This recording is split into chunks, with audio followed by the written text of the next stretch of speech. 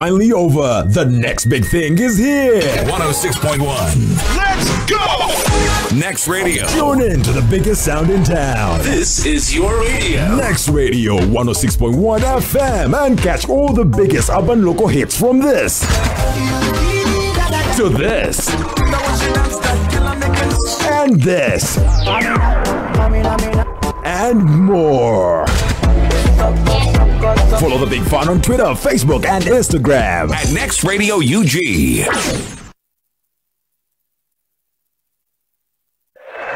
Learn more about the dangers of Kavera and why you should take a stand against plastic pollution.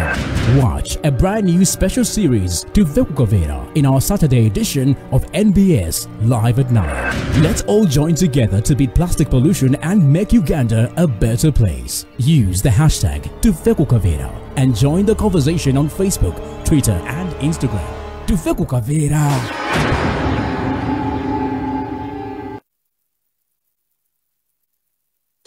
What would you give the one you love this Valentine's? Well, show how much you care. What better way to do it than with a toast? Toast to love this Valentine's at the Kampala Serena Hotel Gardens with an exquisite VIP event which includes a romantic dinner, beautiful love melodies from Afrigo band Aziza Zion, Navo Gray, Joe Steady, Happy Chaze, and lots of gift giveaways at only 250,000 shillings singles and 450,000 shillings a couple. Let's toast to love this Valentine's Day. Tickets are sold at Kampala Serena Hotel. Powered by Flame Events with Kalido Sugar, Nina Interiors, Randa Air, Eye Candy, Photogenics, Sparkle Saloon, Capital FM, UWASA, NBS Always, and Kampala Serena Hotel.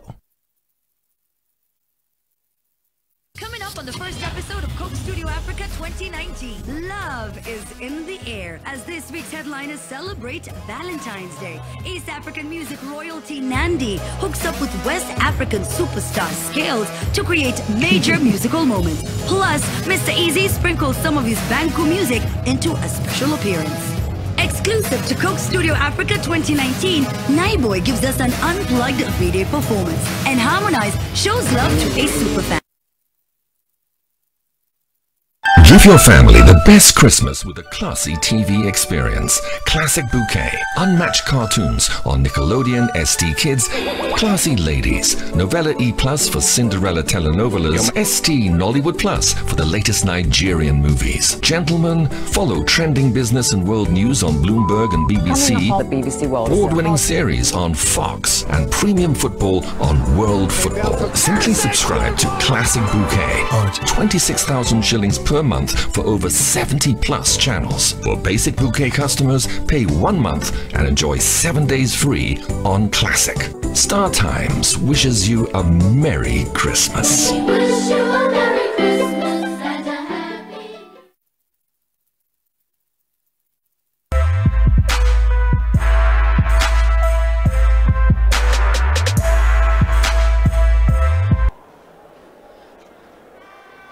Tukwaniriza okubanga okyali ku Sanyuka TV era tweyanzanye kubanga otugoberedde okuva gye twatandikidde paka wano tuli mu elite category kati wetwogerera era nga bout yaffe egenda maaso Kiza Joshua champion owa category eno light fly owa kalina abiri leero mwajidde agenda kwanga tuuka ne Businje champ mu blue corner wa Police Boxing Club. Wonderful action, piece of action wano gye tugenda okwanga tulaba kwanga ne champ Businje atandise n'amaanyi with the left najja n'achecking embirizi wano Joshua n'amugaddayo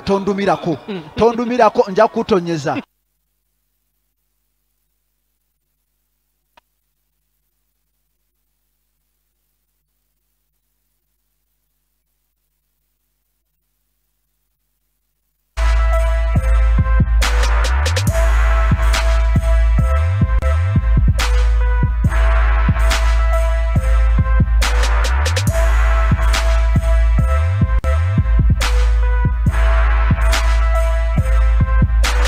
Joshua nekwata nagattawo ey'okubiri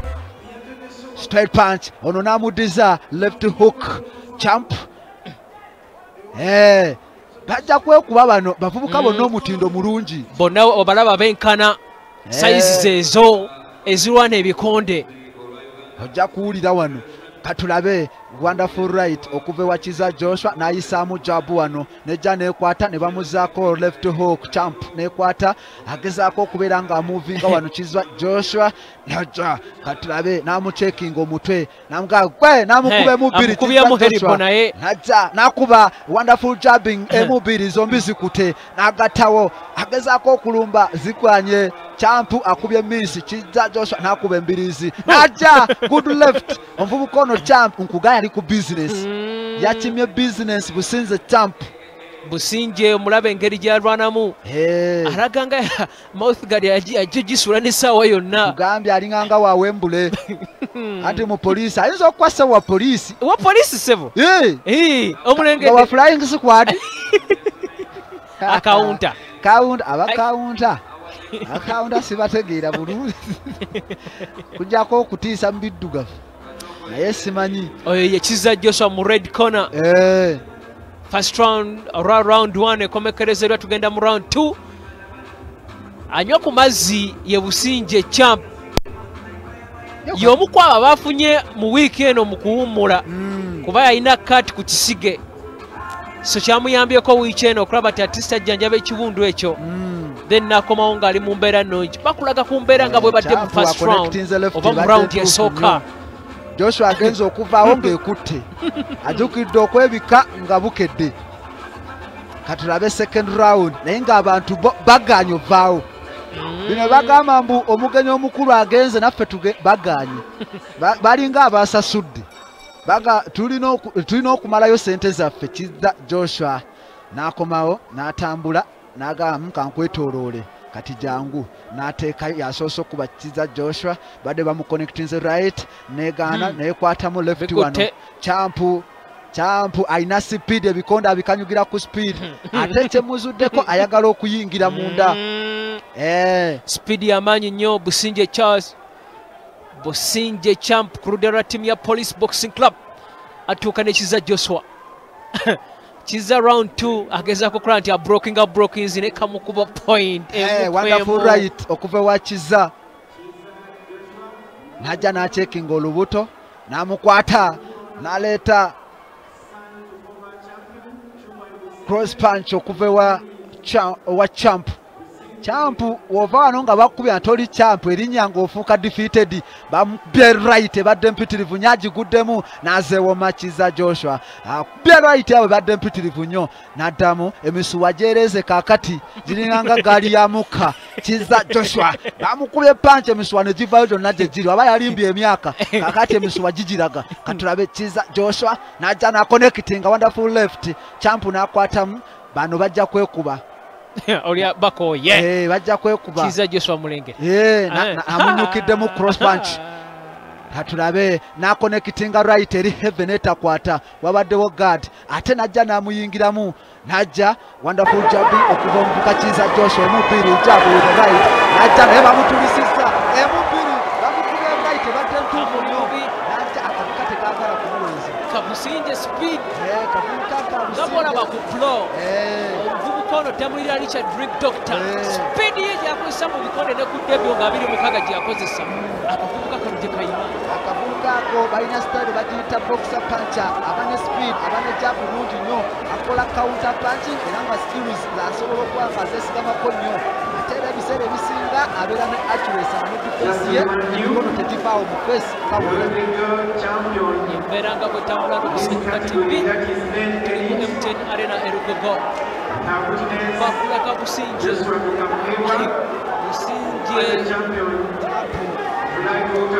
ebikonde byafukiridde kiza Joshua champu akuba champu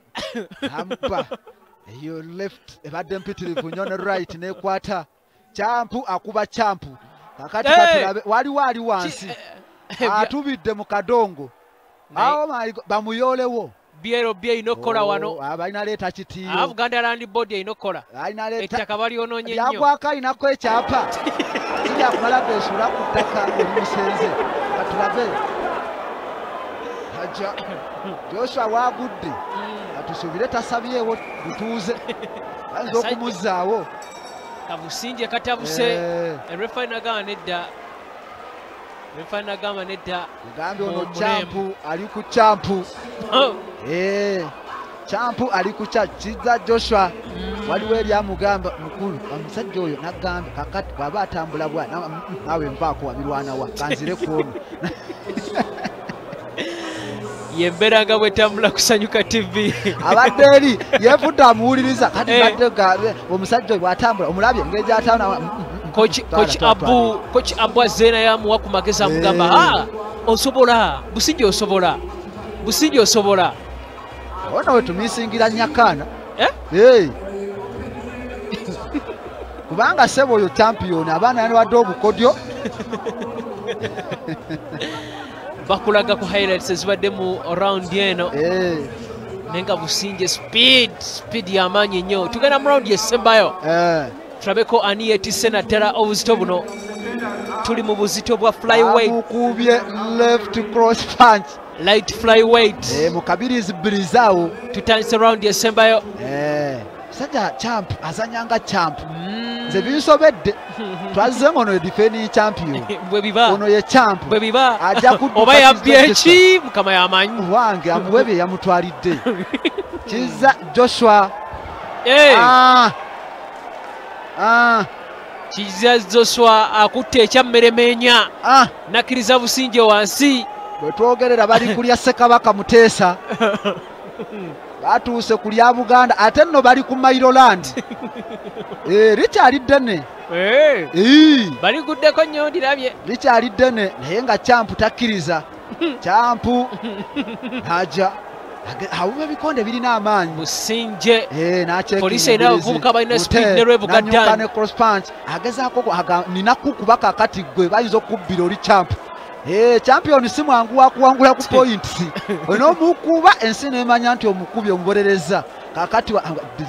gira ani gwokuba banamukuba emeka kalabe namuvinga nasaawo gadiye najja namugwamu akavuka kano kaklosinga in ka champ akakola wa mu blue corner akambadde ebya blue najja Kiza Joshua ne bamuga sebo tewazze kwata sasa twade twagala bakwata twandilese royi mu biru asitule bizitowa najja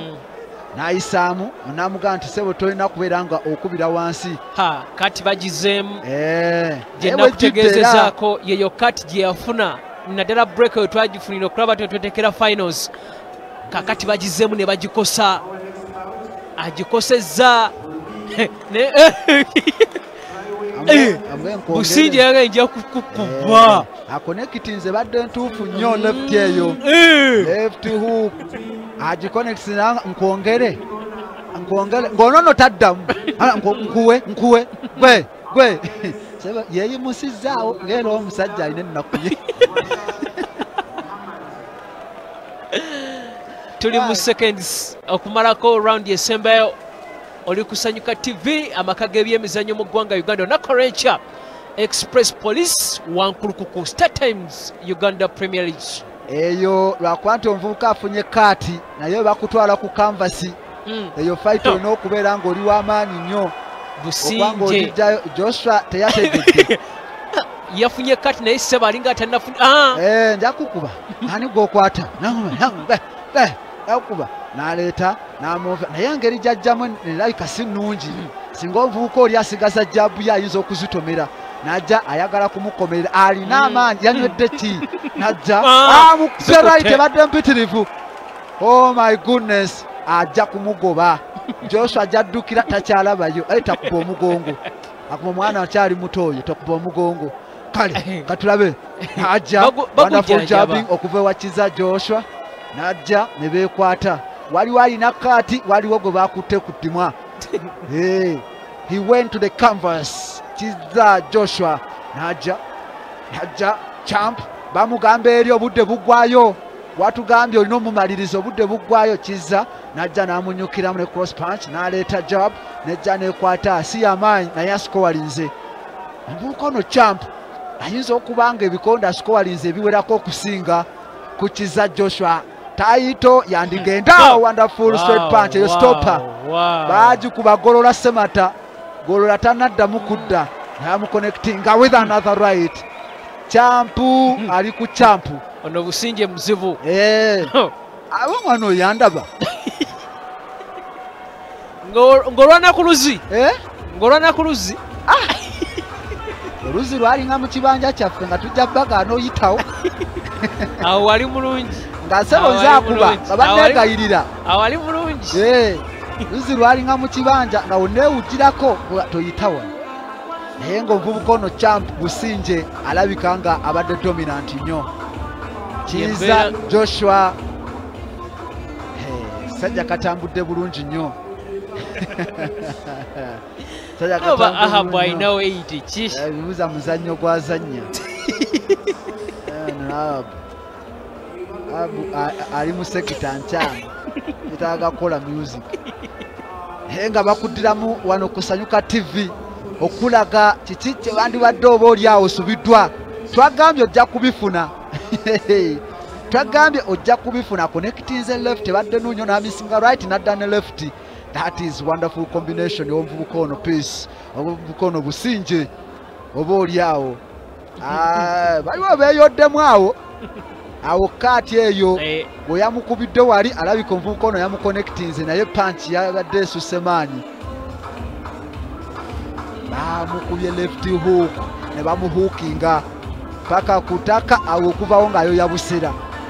Katulinde. Kizanga yeraliikirira. Omanye kyabaddeko. Omanye sala zabaddeko. Kikaliriro. Bakiyita kikaliriro. Amugaye mwana onkubye nnyo naye. Businje olina speed. Businje olina speed. Kati bano be bazannyi abalungi. Nengolete Shabani. Shabani Hakim owa Kibuli Boxing Club. Yakubye munne Semuddu. Babeerawo sportsmanship. Nange olaawe ennaku era tukola fembi. Mulengera. Oyo ye Businje. Ajewulira. Yewulira fight. Ajewulira new champion. Ladies and gentlemen, it is a live flyweight and the winner by unanimous decision and the new champion Businje champ owa Police Boxing Club akubye Kiza Joshua Kanabi oba Kiza Joshua ono kukyusa club nava mu lubya tinzo obeera naye nga bw'otinda Businje speed gye yalina okuva mu intermediate omwaka oguwedde n'okuwangula empaka ezo yali musofonye sawa zino akyosuubira nti at least akikoleredde okuva empaka zino ezatandika okuva ennaku omwezi nga 19 akituusiza bulungi nnyo nenga fight ebadde ennungi ne Kiza Joshua badde ennungi nnyo ataddewo awe yamukubidde kaati eyo bajja gikuddizaamu olabe awe yamukubidde kaati eyo naye nga fight yafeddako mu flyweight bwatyo ye Katongole JB okuva mu East Coast agenda kutuuka ne Lwanga Muhammad enegenda beera fight ye yakuna rather mu national opening azanya mulundi genda beera gwakuna nenga champion mu weight eno mu 2015 ng'ali mu Katwe Boxing Club. Of course we tuba twogera ku bantu abalina experience. Lwanga Muhammad owa Katwe Boxing Club y'omu ku abo abayinza okubeera nga oba oli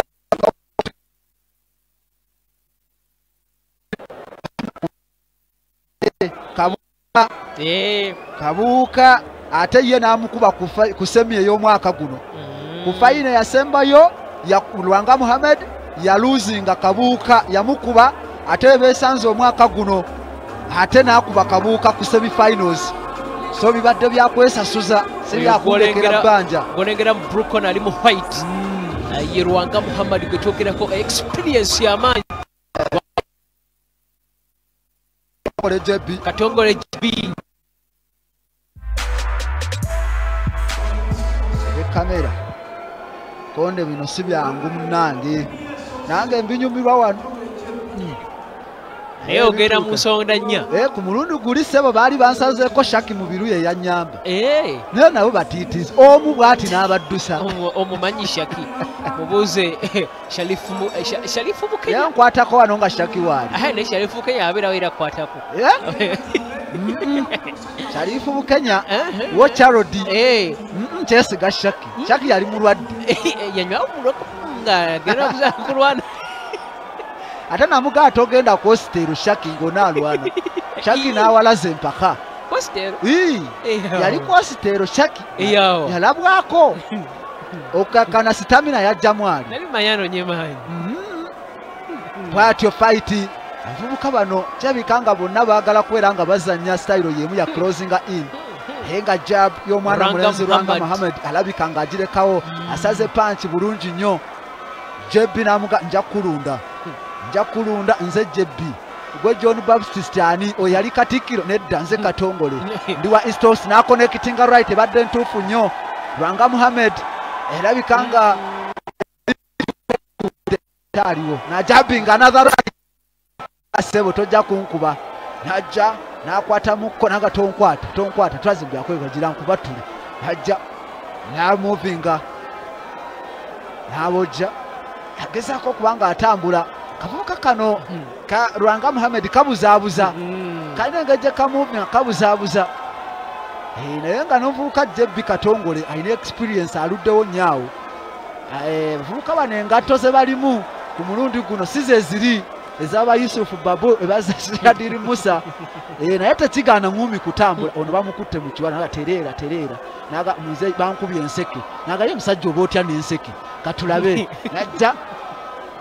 nebajja naja bingo omuvubuka ono na connecting right Jebbi navaawo naddukawo najja natuusa emubiri nezikwata omuvubuka ono Rwanga ayagala musomolula wano mutola mu migwa naye namukwana agasi kunkubanga yatuuse leeti najja natabinga right nekwata bulungi nnyo omuvubuka ono amanyiddwa nga Katongole najja Katongole Jebbi aziyese ne ziyitawo kugambye ate zono yayina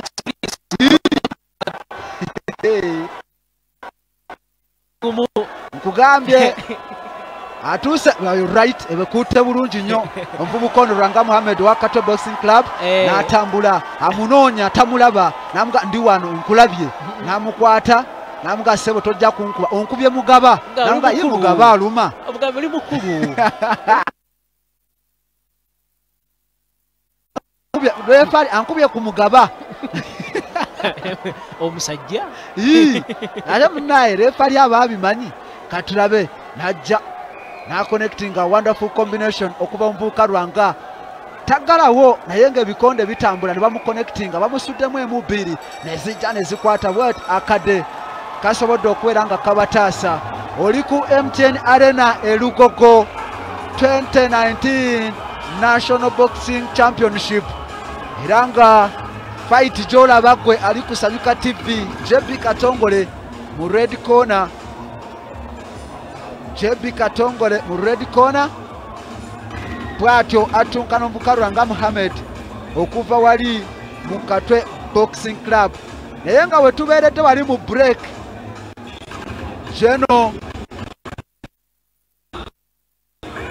Jeno Muhoozi amaze okubeera nga abaako bya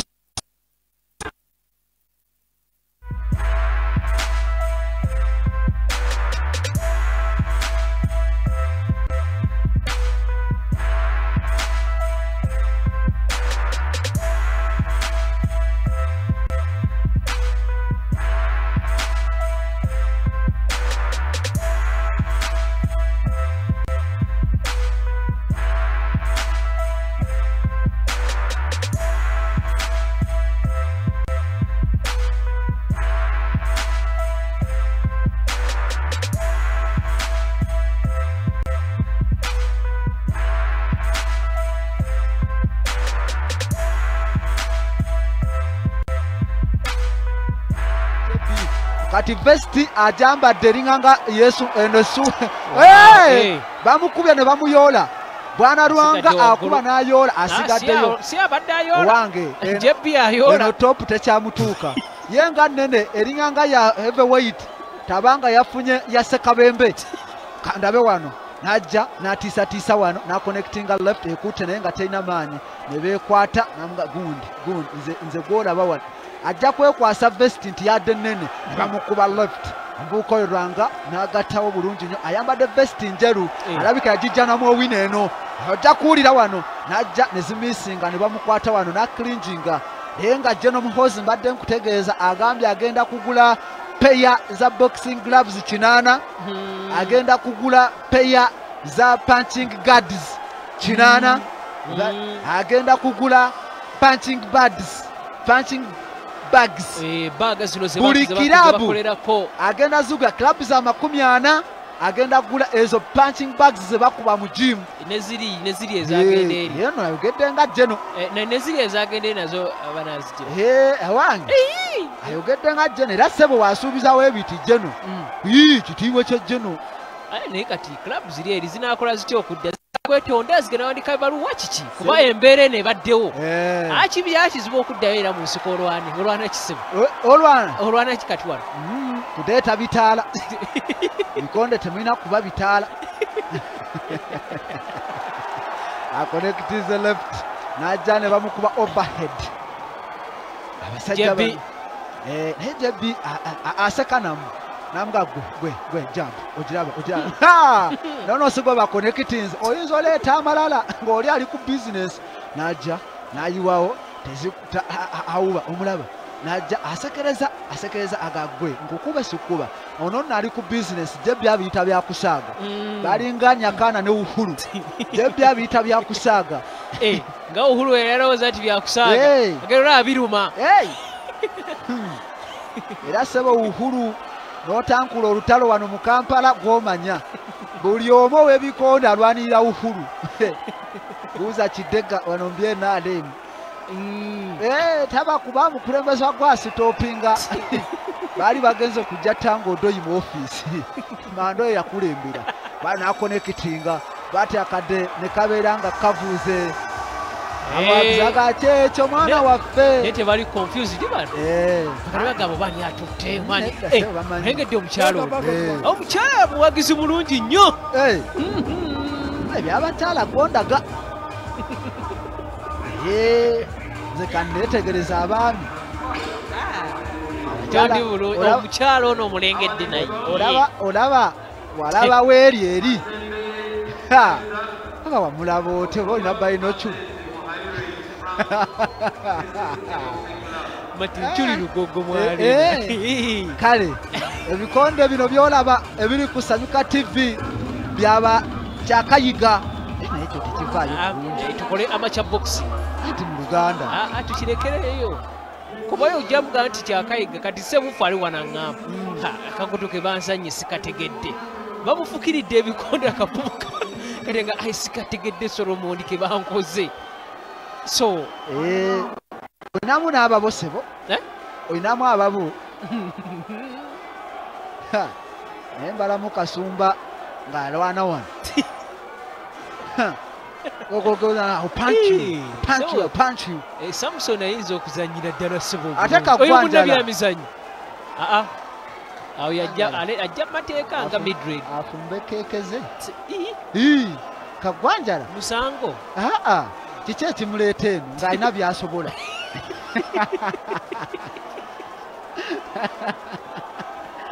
Kagwanjala tukutumiddeko Simon Kagwanjala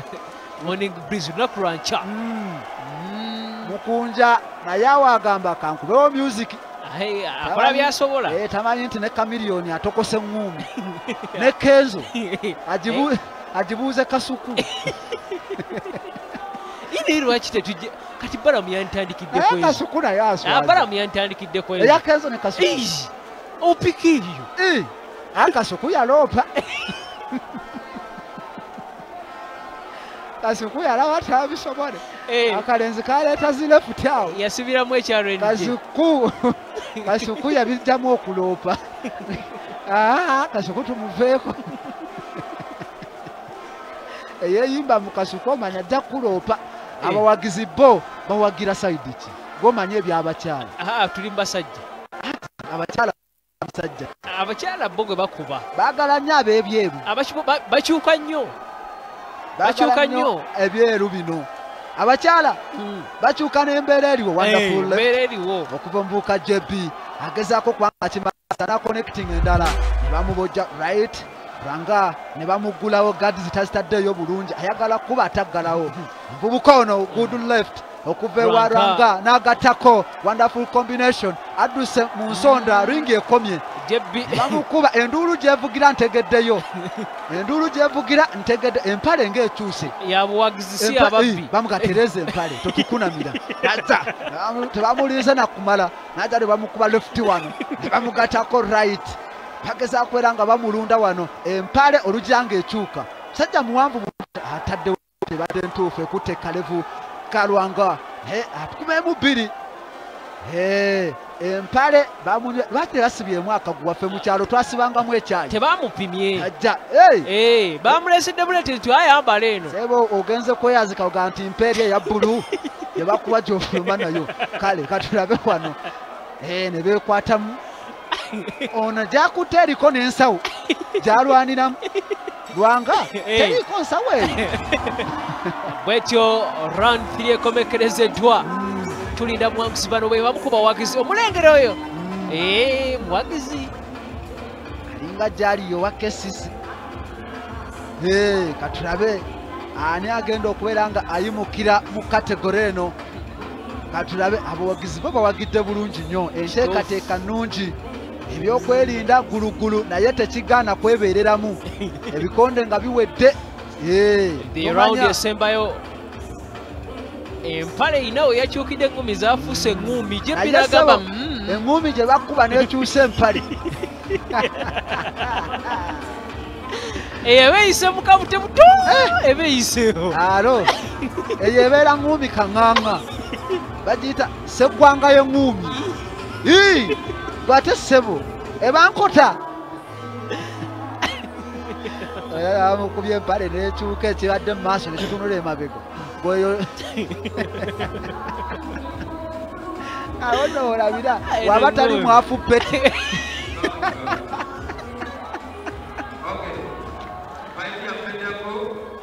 omwami alamu nange olina okuteekamu ekikutaasa katulabe ebikonde bino ani awangudde nayenze ku lwange ndabyenga Lwanga alina omutindo gwakuze obaoli awo naye katulabe ndabyenga Lwanga mu bulukoona ayambadde ebyeru ayinza okuba nga ataddewo omutindo ogumala fight eddako kabaka wa Bantam Masembe Isaac okuva mu Koba Boxing Club kosa ne Frank okuva mu KCCA ye fight yaffe eddako bonna balina ebyafaayo katumalirize okumanya awangudde tukusoosootole ensonga zonna ku bano bombi tuli ku MTN Arena e Lugogo era nga bout eriko eri wakati wa mwana mulenzi amanyiddwa nga Lwanga Katongole Jebbe okuva mu East Coast ali mu red akutte ku mutima taguwulira awabadde omutima waliwo kiwoowoolo bwatyo n'abanga omuvubuka ono Jebbi awangudde fight eno mu ngeri gye sitategedde naye nga bwe twagambye nti nze ndi mu anga emu ba judges baba balabye ebintu bingi nnyo oba oli awo champion owa kategore eno ya flyweight ye Katongole Jebbi Jebbi mulenge oyo ye oba Jebbi gwe teweebaza oyo ye Jebbi Katongole sebo okuva ku East Coast abali ku Sapienza Sapienza? nabo sebo bataddeko sanyuka yembeera nga bwetambula katulindeko ebikonde bigwe tubate mugende mubeeko bye mukola by the way tubasibye nnyo wano tubasibye nnyo wano abamutemute olabaganga tannanaba baganye sivaawo bimalaku abawagisinga bw'obalengera omukyalo oyo yawagidde kuva ku makya ayina sitamina ayina sitamina bambi ye sitamina ogiraba otya kubeera nga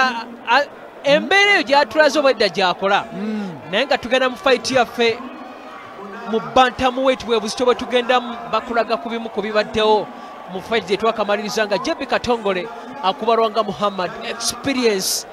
Lwanga bamukubye olunaku olwaleero yonna eri kusanyuka Sanyuka TV anti ge maka g'ebyemizannyo olw'obugende wa ssebo Dennis okuva wali ku Soroti TV agaye nange mbisuddewo ebyewaffe tebamugobye ne Sharon ku Dota TV mbisuddewo babagobye wasebo nabo n'omukulu amanya naga byabadde bikonde tubaleke ate ani yabadde abiraga omulala anzise yembeera nga bwetambula Masembe Isaac okuva mu Koba Boxing Club agenda kutuuka ne Muhaire Frank myaka 26 wa KCC naye nga bw'oba otunuulira ensonga z'abaana abakulu bombi Masembe Isaac gweno fight eno agenda beera mulundi gwa kusatu ng'azannya National Open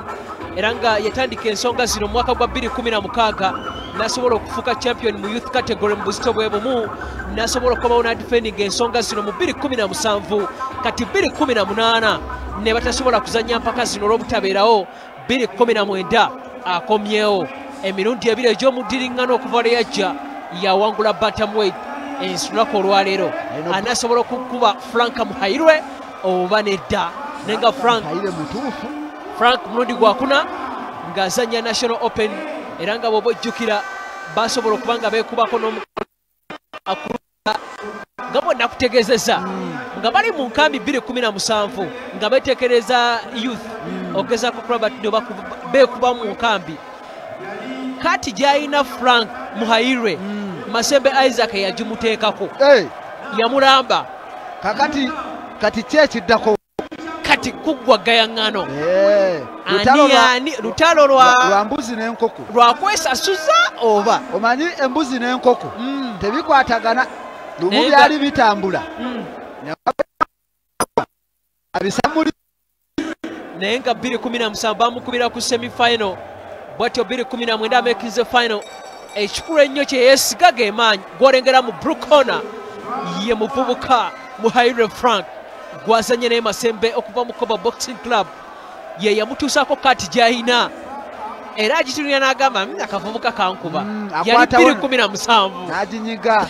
bamunyiga kakati agijjukiramu aginoonya tagiraba naye ng'era olaba omutindo si mubi ogambye olutalo lwa nkoko na mbuzi kuggwa gayaŋŋano naye awo enkoko n'embuzi kyekikuba enkoko na mbuzi nti enkoko kibanga kugamba ponnamayo nti n'ensimbe William akuzinduukiriza namayo mawokota tomuzanyisa naye ng'eŋŋumi ogiraba etambula omuvubuka ono agezaako obutamuyingiramu kubanga akimanyi bulungi nnyo alina amaanyi Muhairwe emyaka giri 26 kyalimu amakya naye nga kiwanuka Shafiki myaka 23 kati alina emeka alina 26 essaawa zino oyo gwolengera mu blue corner balanyi nti ebikonde abizanyidde emyaka 26 ne Shafiki alina 23 yatanize pro akuba mukulu we wonderful right okuva wa Shafik katulabe wano embeera nga bwetambula ye Masembe Isaac mu red corner okuva mu Koba Boxing Club alimu kutunka ne Muhaire Frank ono yalamba oli wonderful right oh my goodness kabaka wa bantam ye Masembe Isaac mu red corner atuuka ne gwe yalamba gye buvuddeko mu 2017 kyekikonde kyolaba kusanyuka TV naye olowooza tagenda kudda mu lulambe oba aliyo okulamba njirabyawo Frank ati alasobola lamba kati awe bamuddamu ebeera ki abafukamira namugamba muzeeyo nkuba osobola abamuburandinze abatajja bbula naye mutono amanyi obunene tebusibwe busebo si diguli badde mmanyaawo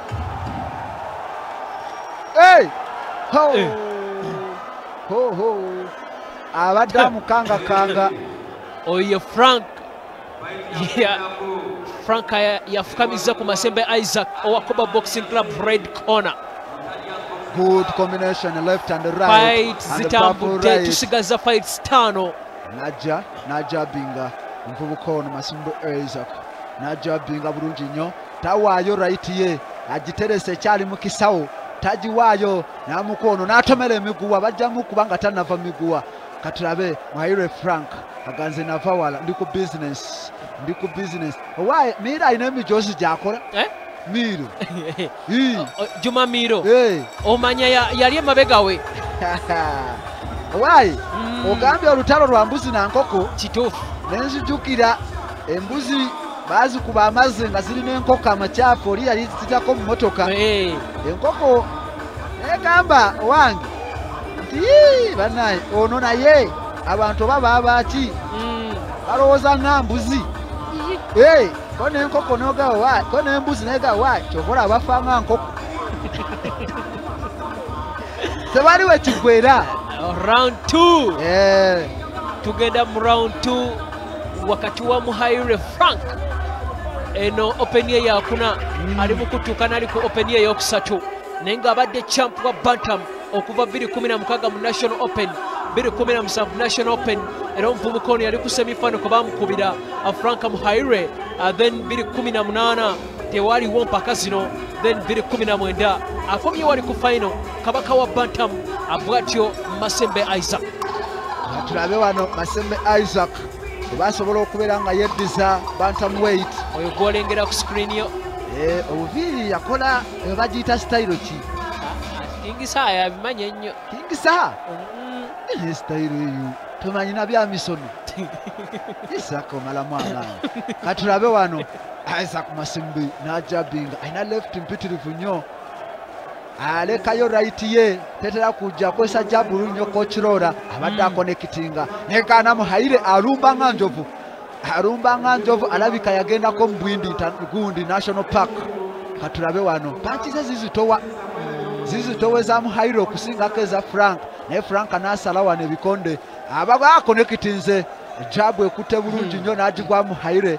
abadde azenga liri eryate eryayiwayo abantu namugagwe nja kustopinga najja agezaako okwewooma tebamukuba pakati n'atalantuka refali adaziguddemu enziruka ya defending champion nganzi yalire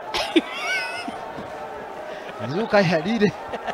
kasita ayite mmigwa siye mutono natulabe Isaac n'atambula bulungi nnyo Muhaire n'amisinga n'addukawo wonderful technique ekuva omuvubuka ono Masembe Isaac defending champion agiwangula 2017 ali mu red corner ayambadde bimoofu n'akonekitinga technique ntuufu nnyo naye akavuka kaziraba kano ne batambula najja n'agattako naye akubye emikono gadi zibadde za Muhaire alunda omuntu asaze panchi kwano eyite ayaya biri ne zikwata 1-2 biri ne zikwata not on so many occasions zojja okulaba abantu nga abasala punch mu mbeera we batyo ne asaze punch ku wano eyite n'aswinginga n'amuzaayo era abakumugattako obadde ojja kuwulira refari agamba linda mwewe space tuzanye tetwagala byakulwana mulina kuzanya bikonde Muhaire ali determined amulaba tamulaba n'akazinga punch nezitakwata Isaac n'addukawo Muhaire n'amisinga zonna ziganye amaanyi awo g'okozesa gaba mangi nnyo singa punch zino ziba tezikutte n'aconnectinga left hook okuva w'omuvubuka ono amedwanga Isaac ne bamuzaako left katulabe n'ajabinga ne bamukuba ndabye ebimansuka ombuulira egaba malusu oba ntuuyo gabadde malusu kitegeeza ekutte gabadde malusu kitegeeza ekutte refari n'aga mulindeeko mbawule Frank yazeetegese n'aconnectinga right Frank yazeetegese azanya bulungi nnyo Frank najja bamukubye bbiri zikutte Masembe Isaac kabaka wa Bantam ali ku ttaka agenze kabaka wa Bantam naye no gyagudde mu kasonda era kalya n'abagereka Muhaire Frank agambye ku luno alanyiza Isaac alanyiza Muhaire n'akonekitinga wonderful left okuva wa Muhaire atabuse namuga mpulidde nti nkuwulidde yembeera Kochirora Isaac Kochirora essubi lisigaddemu ono we bakuba embeera yabatejja mutambulira bulungi nenga bakulaga Muhaire Frank omuvubuka ne yamuteekako kati gy'ayina buli lwakirirako n'agikwateko n'agamba ne Masembe Isaac yampisa bubi yannamba bukyali muvubuka akubye check hook ebadde mpitirivu nnyo n'ataaninga muwana eyite naye okukakana nga Muhaire naye abadde obulungi nnyo bwakozeseza ball punch n'agattako ne left hook okakana nga omuvubuka ali wansi ku ttaka champion Isaac naye nga tujja kudda mu lightweight era nga Adnan Yassin experience yamanyi okuva 2014 bwati agenda kutuuka ne Waswa Sali owa Lukanga Boxing Club Sali Waswa gwatunyonyoddeko gye buvuddeko naye nga Adnan abajjukira mu Open za 2016 yasobola okubwa Semitara Rogers essaawa zino ali mu US yamukuba n'amaliriza nga amalidde mu kyakubiri yakubwa ku finals. Adnan Yassin ye fight eddako. Katumalirize Bantam Affairs wakati wa Masembe Isaac ne Muhire Frank. Bubukono Masembe Isaac ebyokutuntuza Rogers Kamulege yabigunjukidde nga musimbu wagunjukira ekigo yamukuba luli ku semi-finals yamuzemu n'amubba era ku semi-finals okuyitawo okulaba ng'atuuka wano naye nga Muhaire bad news essaawa eno wetwogerera Muhaire bad news na connectinga a good left okuva wa Isaac asiko walinga Muhaire alina okimanyi okuyonga amusudde najja n'amukuba left na connectinga wano cross punches bbiri ezijja ne zikwata katulabe wano Muhaire agezaako okunoonya akasajja akuba nviiri wakanoonya akuba nviiri ne kasala ne kaddamu ne kasala n'awuba naga ojaziwuba nga zenvaawo nze siri fala najja ne kakonectinga right ka Isaac banaye Frank na connectinga right hook ayagala KO bamulamba bamulamba kimulumiriza kimuluma bamusaako ne langi bamulamba ku kisige eyo tatu bamulamba ku kisige musajja aganedda sibu Masembe wanyanguyira nnyo eyo tatu seba mu fainati buli mistake ba design kati ba mu designing ngono wonderful left okuve wa omvubuka ono another one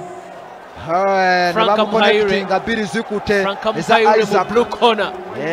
musajja atabuse Frank Muhaire alina kusuula muntu naye nga in terms of scoring ka Isaac kalabikanga kacha scoringa naja na connectinga Masembe Isaac yali mu red corner kabaka wa Bantam ye defending champion kuva 2016 ya wangu amulunze Muhaire alunda omuntu Masembe adduka Muhaire agoba Masembe adduka Muhaire agoba najabinga Isaac neja netakwata bulungi nawamunyukiramu with the right hook naja nagattako sweep punch nezijja wonderful combination ku body nezijja zikutte wano awali omutima omutima wali wakayiba kaga omutima togumenya ogwa Isaac abandi kumenya nezijja wano ne bamuconnecta Muhaire is dominant now eno round Muhaire is dominant n'abala n'adojinga punch tezikutte n'agadinga Isaac bulungi nnyo amagulu agawulirako n'anoonya katulabe wano na connecting omvubuka ono Muhaire ajja kukuba wonderful step punch okuva eno omvubuka Muhaire najja bawaga naja mukube gwe champ nga wakuba oli n'afa kali katulabe akadde ne kabanga kabuze. Ladies and gentlemen, that's the end of our fight between Masembe Isaac and Muhire Frank. It is kind of close. Yeah, true. Hizo gamba nti omvubuka ono Muhaire akomyewo mu rounds zino n'abaako n'ekigo kyasudde omuntu bwe bakusuula emikisa gy'okuwangula fight gibeera mitono nnyo bwe bakusuula ku ddimwa emikisa gy'okuwangula fight gibeera mitono nnyo nyini ddala naye kiba kirungi omuntu wakulamba nodda n'okola ka revenge akalungi naye n'akawulira naga nakkuba naye wanneetegekedde namutamanya nti omutegudde kazi n'emmotoka z'endaba ze bategula ezidde nateete kale katulabe tulinda refali naye ng'abantu bo bakyasiisidde bakuyita kusiisira obudde bugenda mu ssaawa 4 abantu tebanna leero emmere tesiridde abikoone mulimu n'obyabakyala ayinza okgenda okujja ati ng'omusajja asitudde entamu banaye otunulayo-ko wadde oli kusanyuka TV ati ng'omusajja asitudde entamu n'emmere tegula omusajja abanja emmere ng'oli yatutte byombi maama gundi owulidde maama gundi owulidde yaŋŋambye toyinza kukola n'enfumba muyayi ate enkyakusoma enkyabaana kudda ku masomero embeera nga bwetambula nkutegeezezza Adnan Yassin ye fight yaffe egenda okuddako bwe tuzanyira ya Yassin ziba zisigadde nnya tumalirize ensonga za National Open Boxing Championship naye nga tugenda kulindirira naddala kwani awangudde wakati wa Isaac awangudde empaka zino mu buzito buno wa bantam 216-217 ate nga baliko mu nkambi y'emu n'omuvubuka ono Muhaire Frank wa Kesisye n'amukuba n'amuleetako ne kati gy'alina essaawa zino gy'anyumye n'agamba eno kati gundi ye yaginteekako kakati beebeezannya olunaku olwaliro era nga fayiti ewedde tulindiira naddala bivudde mu balamuzi mu ku lusozi gwe tulinda ssebo mukulu nsejjere gaasi yayabise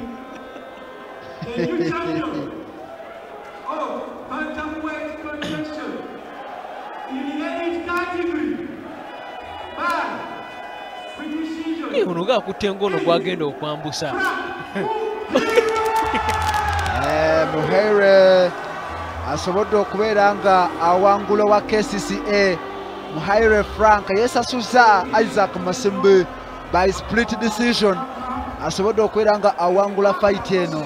bwato n'afukamira Isaac n'agamba bagitutte naye mukama gwomanyi oba nsale buzito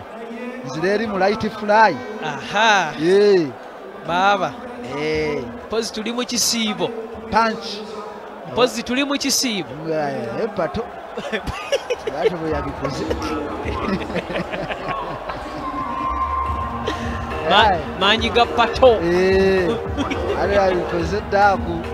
kale katulabe embeera yonna nga we naagenda maaso n'okubanga etambula wano seba aba UPDF amaze ne bakomawo naye ng'abantu bo basanyufu nnyo. Masembe Isaac abadde yeefuze bantamweight finally tufunye champion mpya nga ye Muhaire Frank yaloopye Rogers Kamulege bamukuba 217 ne bamuddamu nekulu naaga mukinkubire naye nga wetegereze ajja ye Adnan Yassin ono yakubwako ku final 216 mu red corner nga Semitala Rogers yamukuba oyo gwolengera ye Yassin Adnan Yassin ataddeko ka masiki ayagala kufuuka Haruki Hogan baba bano bawagidde abo bafaananyeko Medi webuuza ya Medi webuuza tebanywa okuba ne gaasi bwatyo naye banywa mazzi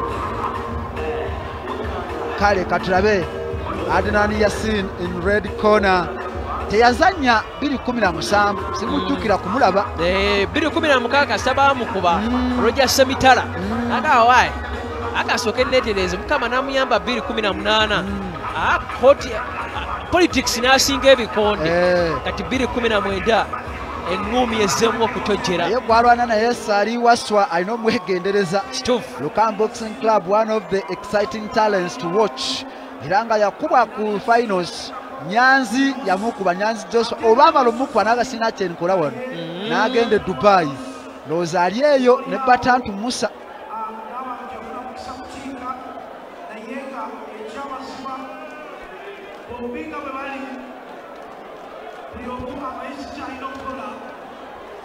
oli kusanyuka TV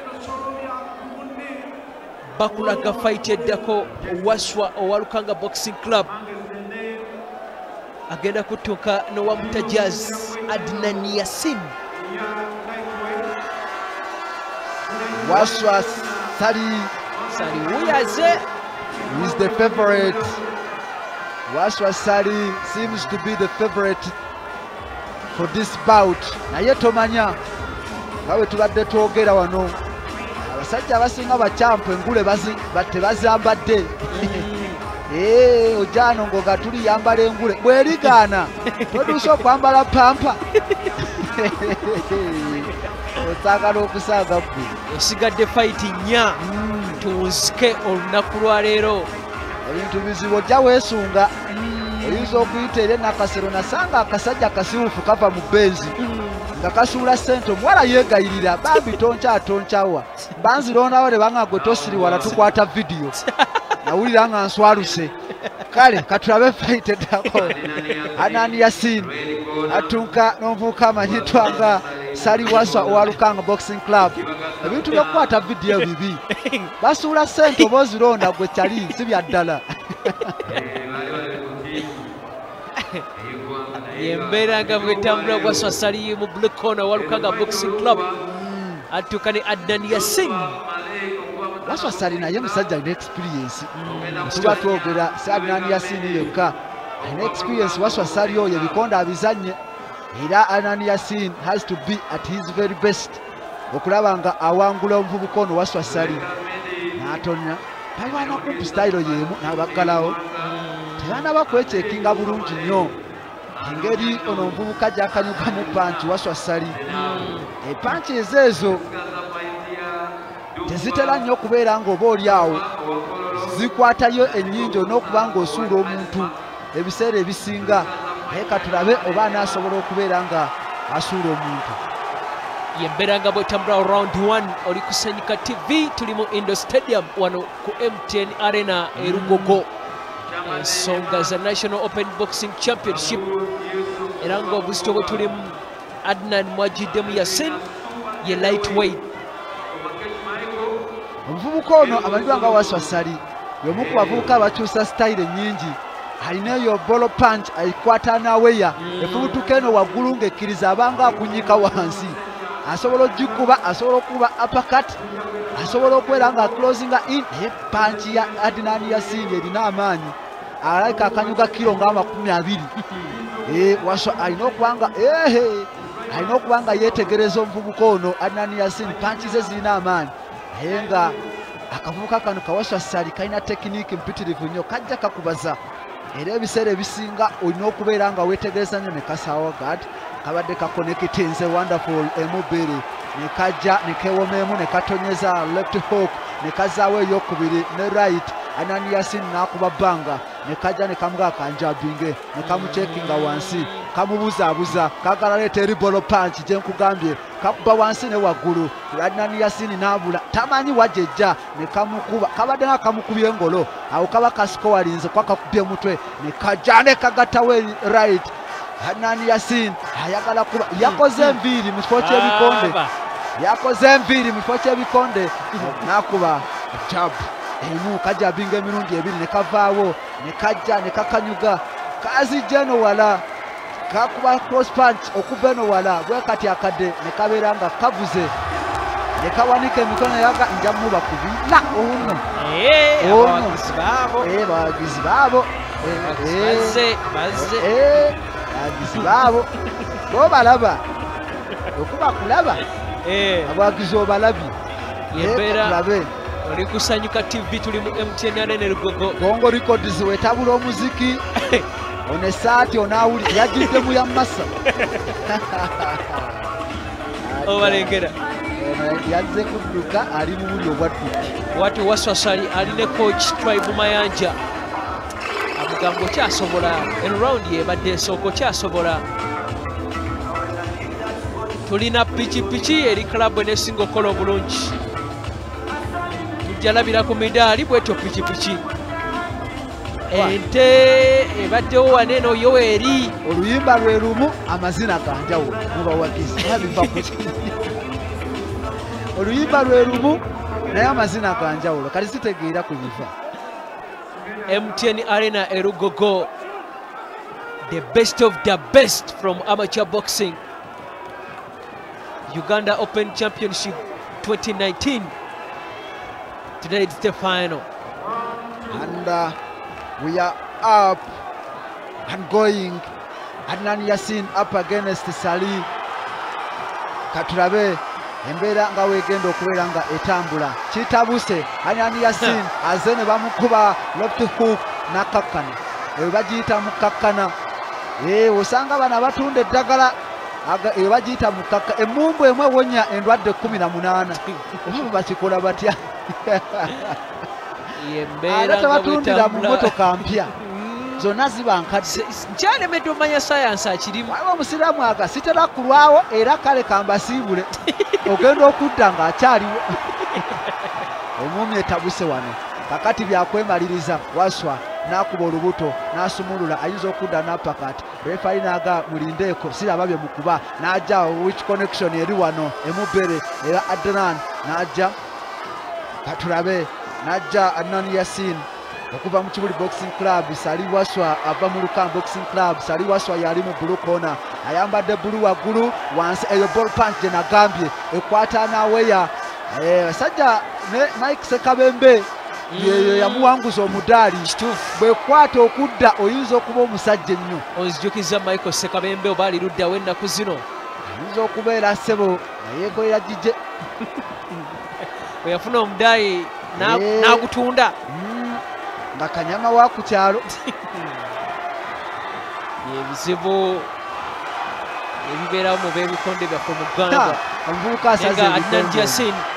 Adnan Yasin oba bamubye eki Mukama y'amaanyi omuvubuka asaze ebikonde ono amanyiddwa nga Saliwaswa asaze ebikonde bibamukwata omuvubuka akasusa ebikonde bingi nnyo ndowooza mu lulimi olw'erinamagye eba rapidi katulabe Waswa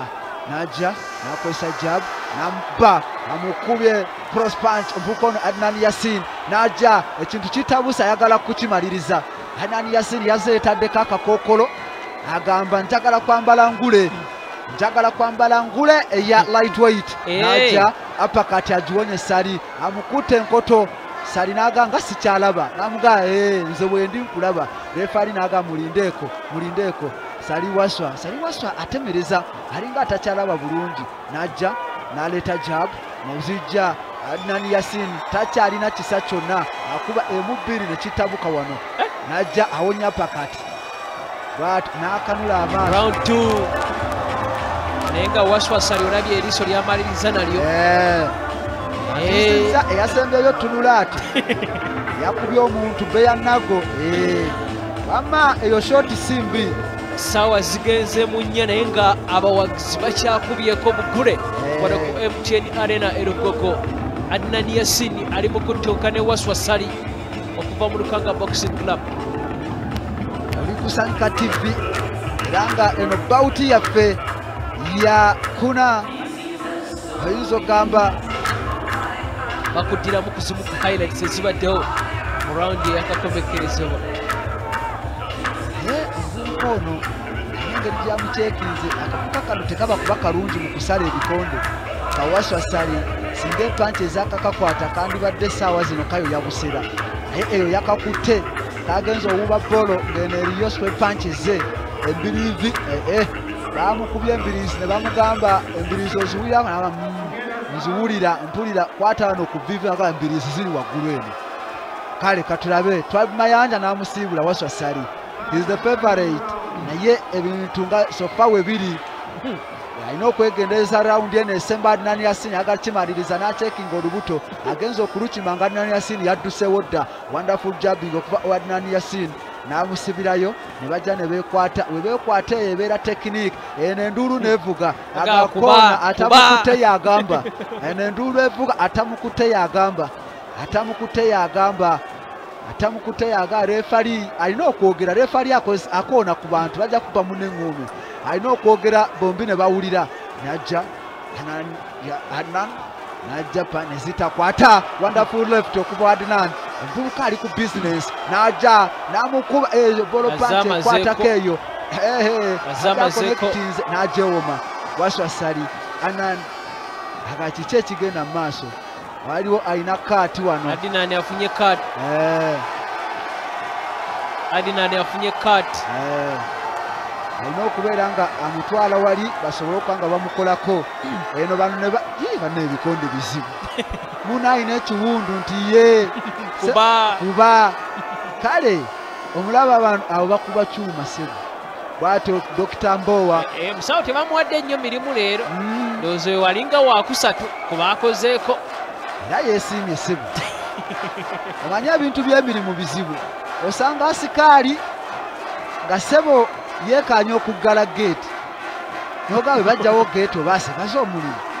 kati noono omusawo ayinza ogaye neesiimye tebampadde byakukola najja n'agaddinga Adnan Yasin ayagala connectinga left negaana Waswa Sali n'amunyweza obulago amukutta obulago tabumanyugula waliwo enkoko zino ezitaba na byoya ku bulago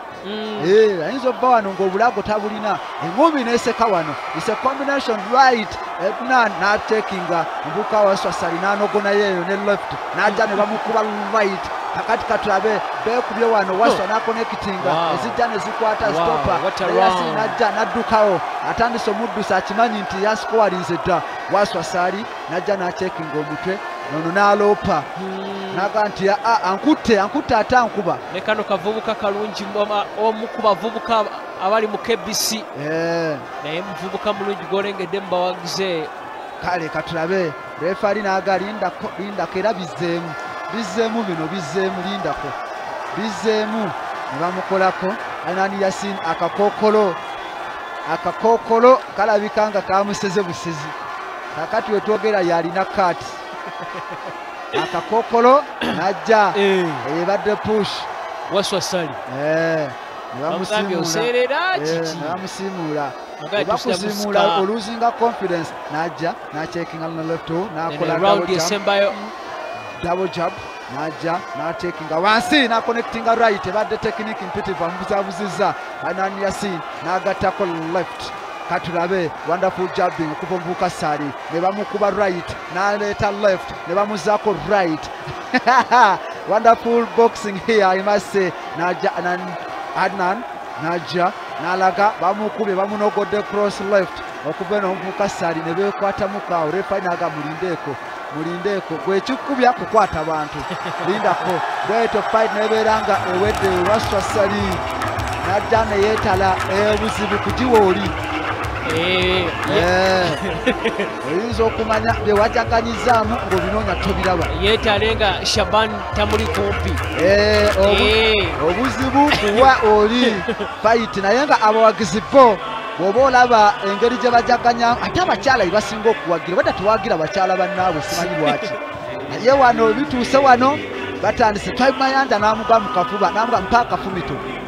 akafumito mwana wange eŋŋumi z'okuba ezo amukubye left hook ebadde mpitivu nnyo n'agizaako ne bamukonekitinga naye tapo ye eyo ebadde left hook mpitirivu nnyo abadde akyaddayo ne bamukonekitinga eyokubiri wonderful combination left and right akavubuka kano Kasali kayinza okubeera nga eyo right yabadde ntuufu nnyo era omuvubuka tojja kunzita n'akolamu steps 2 emabega yembeera Adnan Yasin okuva mu Tejas Boxing Club kyekikonde ekyolengera ekyakakomekerezebwa abadde atuuka ne Waswa Sali okuva mu Lukanga Boxing Club naye nga fight eddako fight yaffe egenda okuddako tujja beera mu middleweight era nga Mare Joshua okuva mu Zana Boxing Club ajja kutuuka ne Lubega Medi okuva mu Lukanga Boxing Club fight gy'osuubira experience yeewunzise nnyo eri Lubega Medi rather Lubega Medi two-time champ mwezo finals ennya zasobodde okubeera nga atuukako naye mu 2017 tiyasobola kuba nga alwana ebikonde yali abiwumudde nga birimu emivuyo agenda kubeera nga akomawo ng'ali ne Mare Joshua yali mu ttiimu ya police before nga tannaba kubeera ng'agenda mu Zana Boxing Club naye ng'eno debut final ye yesoose okubeera nga atuuka ku final eya National Open yalaba nga experience mu butuufu eyinza okubeera nga yeewunziseemukko naye nga ku byafaayo bya Lubega Medi yazannyako ne Coach Lawrence Kalyango mu 2004 Coach Lawrence Kalyango yawumulira ebikonde Lubega Medi yali waali ng'alwana ebyafaayo bye bingi yazannyako ne Solomon boogera embwenjizi ku ludda lw'aba amateur naye ng'eruusi se experience kilikiko wano ekivuka kyansone Joshua kyamutabukira Adnan Yasin yembeera gye twayogeddeko ojja kuwaga bagiwa omulala takitegeera ojja kuwaga bagiwa omulala takitegeera Waswa Sali agayi sajja bano nerukulu bankuba ku final kireka wakawa Waswa Sali wa final Nyanzi Joshua yamukwa nona anadduka Dubai Adnan kasita bamukuba Semitala Roja akati 2019 champ naye Semitala akuba ate omusajja bwati kana kwekamikirira fight gye tugenda mbadde nkutegezaako Lubega Medi bakulaga engeri gye baleetamu simanyi ebintu waliwo ebisukka kuba amagye nabo ne babiraba bulabi ng'abali kusanyuka naye nga tugenze Male Joshua fight ya 227 tuli mu buzito bwa middleweight kitegeeza tusigaza heavyweight heavy kosa ne superweight wano waliwo abeevubiriza abawagizi bazze kamera yerina ekifaananyi ekirungi oba kyendaba kamera yerina ekifaananyi ekirungi oba abawagizi banyumye bati bali kwoligiro nabo aya basi tojjaawo sebo aya basi mwana oyo mutuufu ali mu control room singa tukola noono buli lunaku mwana mutuufu nnyo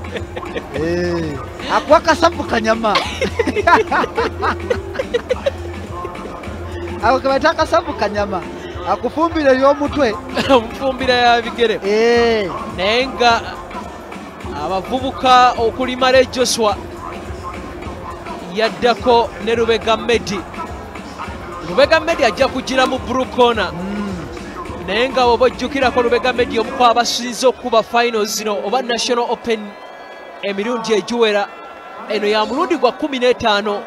era ng'asobodde okuwangulako zibadde 8 naye nga yalwanako ne Solomon Bogere Embwenjizi ye yamukubako mu buzito bwa lightweight nga bakyolanira ku ludda olwo naye nga ne Oscar Binka yasobola okuba nga atamukubako bwe batyo be babiri abasobodde okumukubako ku final zasobodde okulwana National Open Boxing Championship ne Oscar Binka omusajja oyo Lubega Medi si musajja mwangu omubuzako kiroola Oscar Binka Coach Binka kati musajja nkutegeeza National Open ya mulundi gwa 15 awo Coach Mike Mutebyaga he has a pregnancy of experience John Batanudde omulabye owa monitor namulengedde dda engeri gyakubamu yanneewunyisizza atadde wano wansi ali ati best photographers betulina mu Whisper kituufu bamukwatira emigwa buli kimu kyakola akyewulira ono omuvubuka oyo ye Kizza Joshua nga bw'omulengera eyo ye bayita middleweight Kizza Joshua mu red corner mu middleweight oyo gw'olengera Lubega Medi experience eno open ye ya 15 oyo Zebula Senyanga akomyewo Zebula akomye agaolo kambere mitambo kamugaye bana banafulumye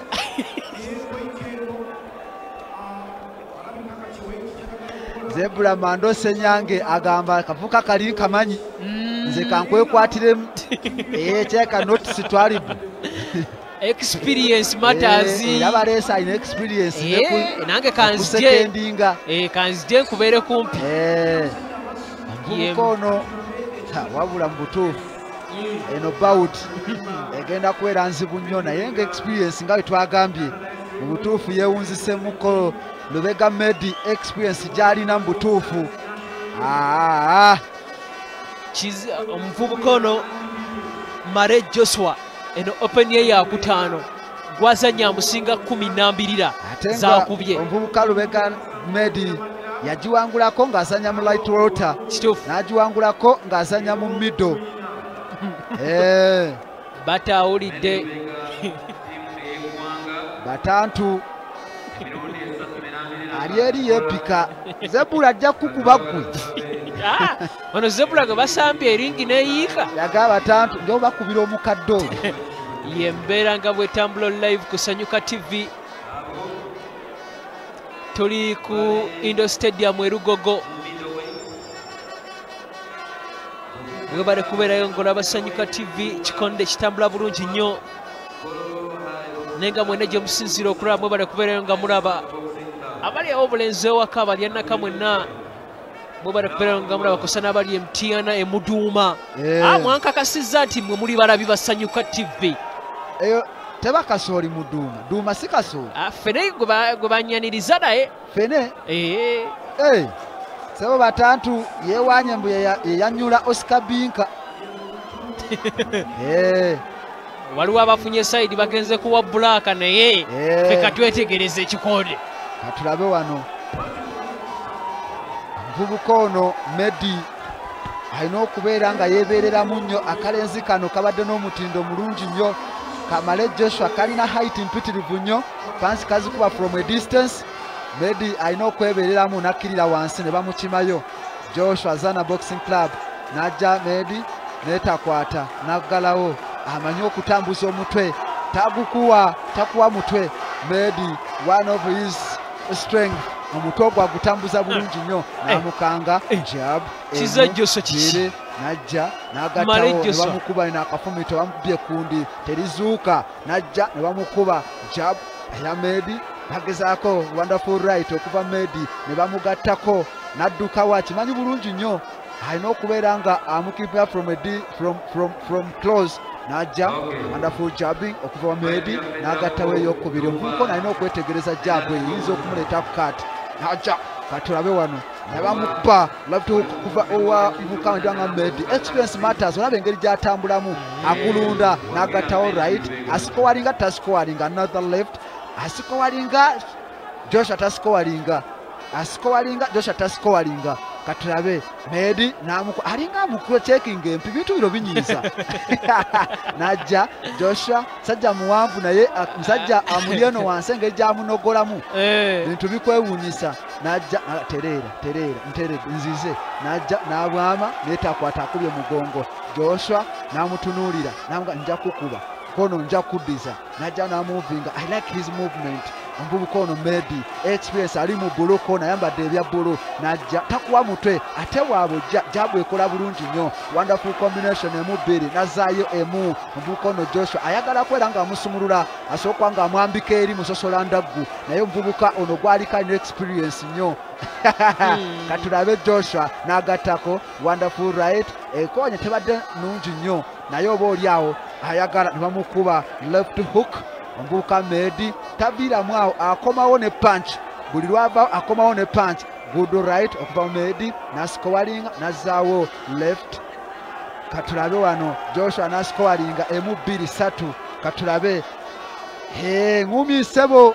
ya mpola naye bwe kiba kyetaagisa kubeera nga bakuba najja osuubire ki mu lubega Medi Joshua I like his movement takuwa mutwe omuvubuka oyo naye nga olina okusuubira slow speed bw'aba lubega Medi yazannya musajja akubye ebikonde ebbanga ddene ebyaba amateur yanga panchi zikutte weyo tulidde Joshua oyo si soda waliwo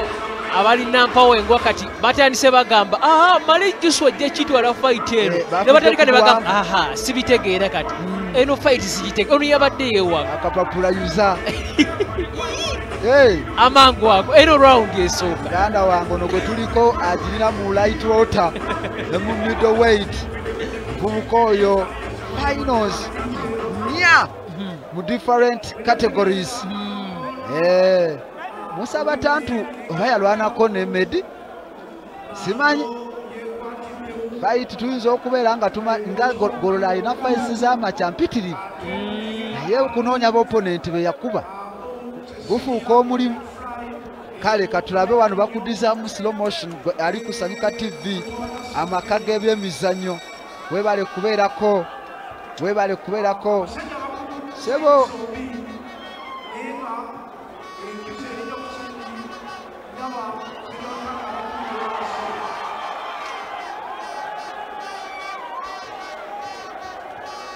katulabe second round underway era nga omuvubuka ono Joshua alabye aze n'akocinga punch abadde akyakocinga ne bamukuba left Joshua katulabe agezaako sumulula wonderful 1-2 eza left naye nga Medi experience gy'alina bamugudde jabu n'ekwata etuuse jabu alina okubeera nga fighter from a distance Joshua nejja ne bamucekinga olubuto Joshua kakati najja n'akwatamu n'asindika eri ekinene kyawanga najja Medi najja n'akoonako emu-bbiri n'aleeta left n'ekwata bulungi n'akuba wansi abadde agudde wansi Medi kakati yalumba luli Joshua nga yalumba najja Medi takuwa mutwe ojja kuba gwa mulala ajja kuba gwa mulala najja ne bamunogola left wano Medi Expense Matters asiko walinze mbuli kimu sebo president wa USPA Patrick Kanyomozo w'ekitiibwa wali abalagirira bali eno laba abalagirira engumi giveeko ali ebweru oba ogiraba nenga lunaku lwankya bannamawulire bagenda kutuula ku Imperial Hotel banoonya muzannyi asinze kola bulungi naye omutendesi kikitayingira eringi ono omutendesi alaba sajja we oleeta omuwanvu omumpi ng'ate yakuba ate akuba mutwe noga ye kino kisoboka kitya sajja muwanvu gwe waleese kyokka mumpi yamukuba ate amukuba mutwe najja akola sayini oba amulaba simanyi ebikondo ebinyumira awo kocha agenda yingira ringi sebanyo beerayo coach player mu bikondi kocha oba ye Francis najja good left okuva akiza ne bamusasula najja Medi abanga atali serious nanti olweyo olukadde lwe lumanyi ensonda kati amanyi waakuba naga wano nja noza nga terukunkumula oyinza okulwezesa kapeti ne lukunkumula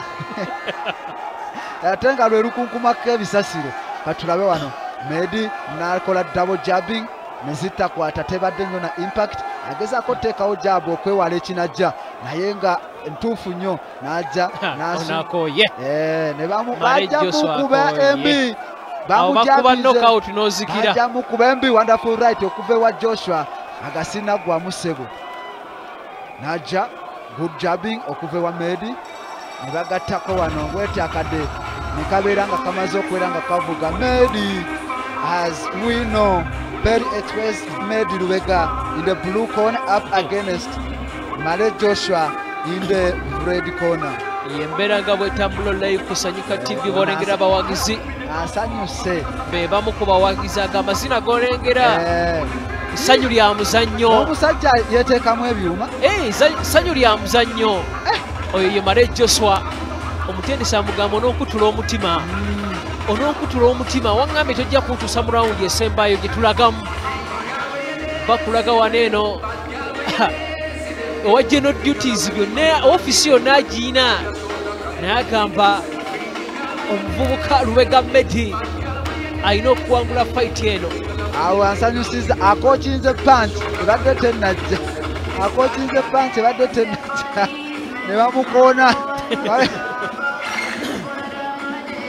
ate nga akokinga ekikompola agenza okugira bwe bati nga bamusoose Joshua naye ekyo gundi yakikokinga odeke ku muyiraani ate yamaliriza baddamu otunula nga tawera eri mulingi bamukuba saatu naye nga lunaku lwankya bannamawulire bagenda kutuula mu kibiina kyabwe ekibagatta ekya Uganda Sports Press Association wali ku Imperial Hotel lunaku olw'enkya okulonda omuzannyi w'omwezi ogwa January nga beteekera gala omwezi genda bbeera gwa kusatu tuze mu rawundi esembayo oye Male Joshua mu black yajidde mu red corner okuva wa Male Joshua nazzaayo Joshua ayagala kuba panchi ezitoba naye omuvubuka ono tasigalawo era olaba nti ebikonde abivaamu he has outscored him Medi experience ye era olowooza nti naye naayinza okugitwala kubanga ebikonde byasukwalinze badde bingi Joshua agezezzaako fightinga mwene esembayo Medi kakati adduka najja nakuba jaabu emu bbiri waggulu ne wansi najja naggalawo takuwa mutwe experience agirina takuwa mutwe experience agirina Joshua balina engeri gyamukuba jaabu naye nga tetubadde na KO nnyingi waliwo abuuza nti KO naye zibadde meka bw'oba omala mu bakyala wabaddeyo emu mukyala kosa ne mubaami emu ziringa bbiri zetubadde nazo olunaku olwaleero. Oh my God, that was wonderful left hook okuva ewa Medi neekwata entuyo ne zisamukira refari mu katabo ke katulabe wano najja n'abwama alina ekiwago si yakooye bintu bizibu najja agezaako okubeera nga kanyuga punch naye punch zeyatandise nazo obuzito bwazo kati ebeeramu waafu tekyawera kiro najja good jabbing okuva envubuka Medi agimutunuzaako n'agimuunyisaako najja good left Medi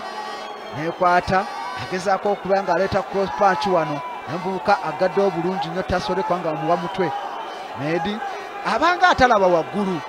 abanga atunuulira eno wansi n'akuba olubuto wano agenza okukwataho olubuto balukube bamukubye olubuto omuvubuka ono Joshua. Medi n'aleeta left n'ekwata. Tuli mu round esembayo bano nabo yene esembayo bano nabo tuli nabo okay kale katulabe bwatyo omuvubuka mwendwanga Medi n'akomawo good left n'agattako right combination 1-2 a good job okuva wa Medi n'ajja ono Joshua abala obudde bwabumaze abala anoonya working formula talina answer. Katulabe wano Medi n'agattawo buli kimu kyakola kituufu n'ajja good jobbing talina pressure azanya kike talina pressure azanya kike. Joshua obudde abumaze anoonya formula bwekuba kubala abumaze anyiga calculator bwekyo answer ntono nnyo zaleese omuvubuka talina malala buli kimu akirabye. Bwekyo fight yaffe bwewedde fight yaffe mu middleweight wakati wa Mare Joshua ngatuuka ne Lubegambe tujja kubanga tulinda aba judges bagenda tulangirira naye nga ku mbeera endala olunaku lugenda beera lwankya mu Sport Daily saa zigenda beera 2 paka saa zigenda beera 3 ezimu ku nsonga ojja kuba nga tozimanya nga bwe zitambudde. National Open Boxing Championship nga bw'atambudde yenna ojja kuba nga ate omanya ensonga zonna olunaku olw'enkya. Tujja kuba nga tujja ne music taxi saa zijja beera 6 ez'emisana paka saa 7 kitundu olwo. Lunch time sports ejja kuba nga tejja paka 8 kitundu then saa zijja beera 9 ejja beera build up saa zigenda beera 10 mupiira wankulukuku express ng'ettuuka ne police ono kusaa egenda beera 12 big deal Latifa ne Senga Nantume ate kussa kusaawemu ag'emizannyo olugamaliriza uncut yembeera nga bwetambula ku Sanyuka TV olunaku lugenda beera lwankya naye nga tugenda mu fight yaffe ey'okusatu ziba zisigadde 2 bwe tumaliriza fight gye tugendamu wakati wa Dumba Sofas owa Kolo High School ngatuuka ne Ratigo Musa owa police. Ono ye fight yesoose okuzanya oba gwe mulundi gw'okusoose okuzanya mu National Open. Eyo gy'olengera ye muvubuka Lubega Medi ng'ali ne Mare Joshua ye fight yaffe mu middle gye tusobodde okumaliriza gye buvuddeko. Ebyo bye bimu ku by'osobodde okumisinga ne by'olabye abadde naffe okuva twatandise saa zabadde 6 paka ssaawa zino nga tukyabuzayo fight ziri 3 era nga gye tugendamu we tugimaliriza tujja kusigaza fights 2 olwo tunzike tumanye ani agenda okuwangula Bajaj Boxer nga club esinze okola obulungi mu National Open w'omwaka guno ezatandika ennaku z'omwezi nga 19 omwezi ogwa January mwaka 2017. Tusigaza fights ziri 3 okuli eya Dumba Sofas ono eno egenda beera open year ya kusatu naye nga mu heavyweight lindirira kyambadde Emma owa Lukanga Boxing Club ngatuuka ne Babu Yusuf ate kosa ne Komakech Michael mu super heavyweight ngatuuka ne Geko Solomon owa Lukanga Boxing Club ze zigenda okusembayo olunaku olwali. Geko Solomon yagenda okuggalawo lunaku lulamba tukutuusaako kikonde essaawa ziri 4 naye nga barangirira Mare Joshua tafa. Mare Joshua bamuwadde fight bwatyo Lubega Medi experience temuyambye akubiddwa experience temuyambye nga bw'omulengera olengera ka celebration Didier Drogba style yembeera nga bwetambula ku side eyo esigadde fight ziri 3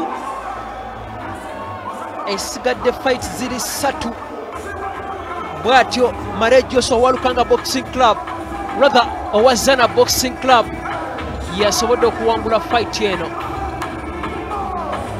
Tugenda mu fight yaffe eya 228 light heavyweight tugenze mu ba heavy bokka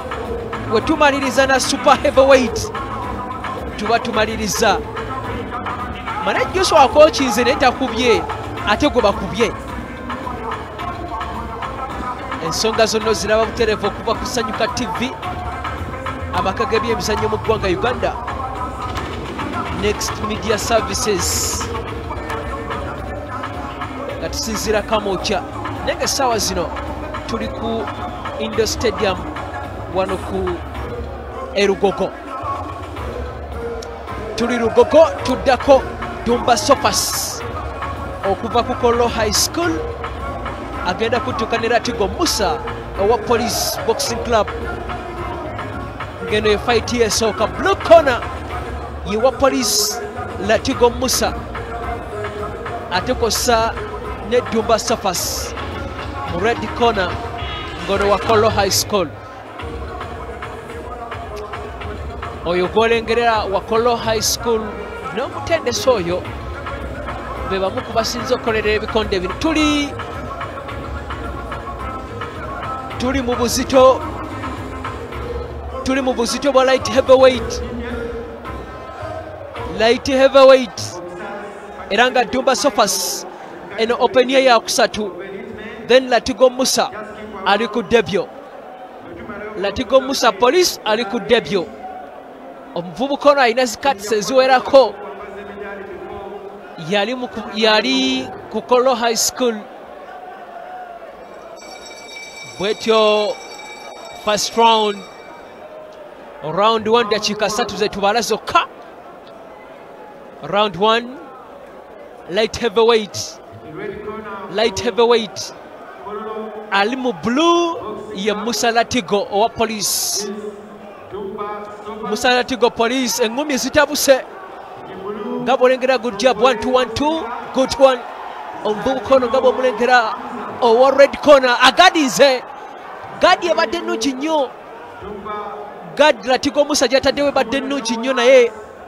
omuvubuka Dumba Sopas takakanye. Embeera nga bwetambula round 1 oyo Dumba Sopas yali mu red corner in experience. Abatendesi ba Dumba bebo bolengera oli naye mulwanyi wa bikonde Amuza Fungu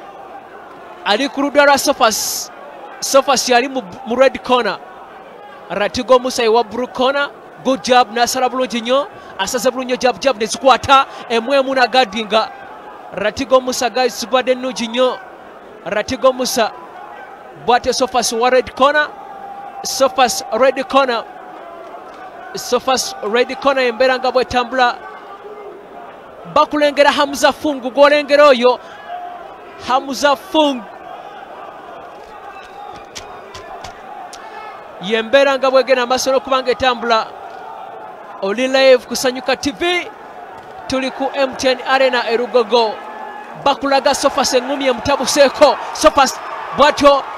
refari ayingira mu nsonga zino. Refari aziyingiddemu n'amugamba Sebo mugende mu neutral corner. Abalidde omuvubuka ono Latigo Musa babalidde Latigo Musa gwolengera yakuba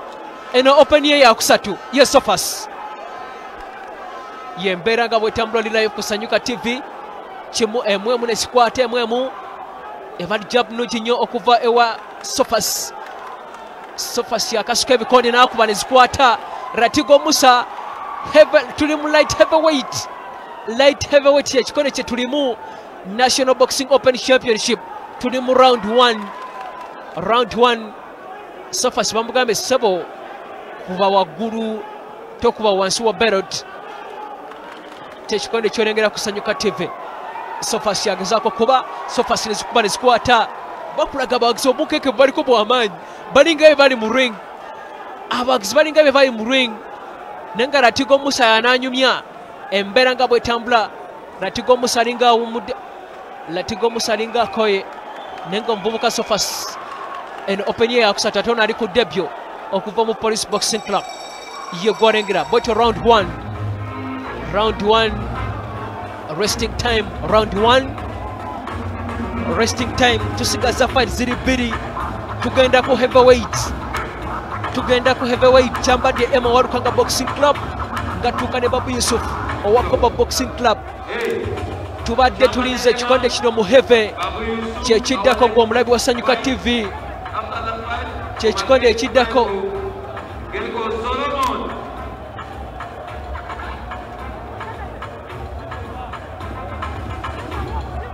oli ku Sanyuka TV live tukwebaza okubeerayo ng'olaba bakuzizaamu ku highlights ezibadde mu first round.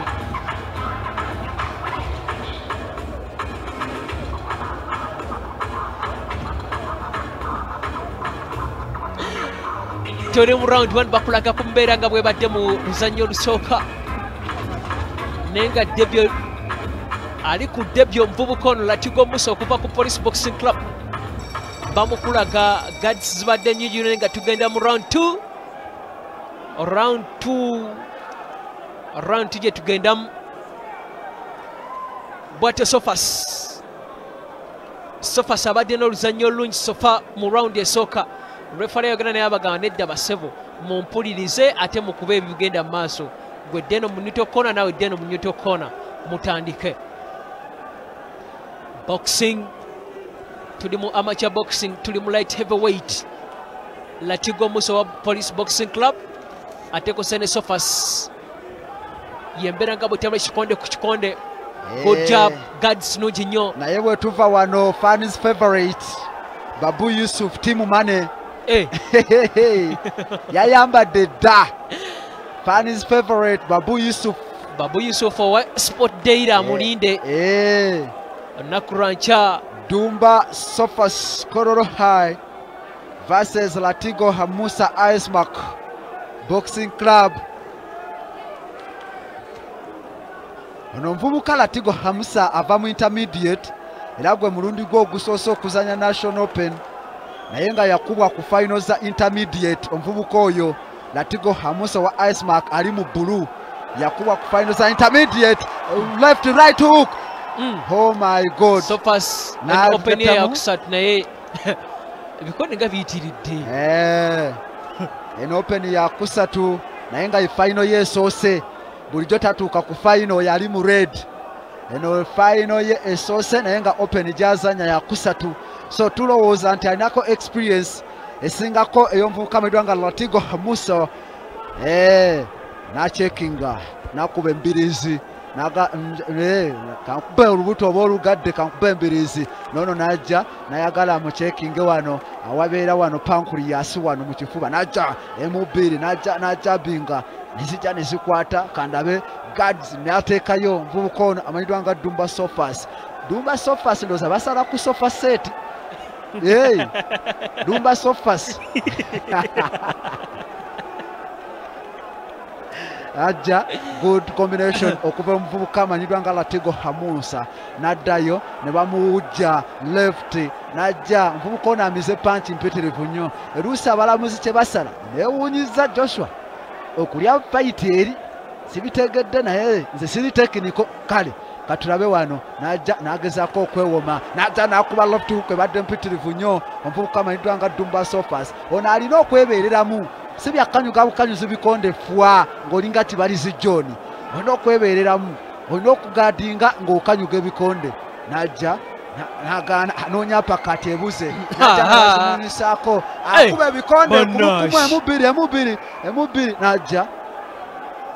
nagatawo bwakati akadde ne kabeera nga kabuze round 2 ekomekerezeddwa tugenda mu round 3 nenga omuvubuka ono Latigo Musa atabuse muvubuka Latigo Musa owa Icemark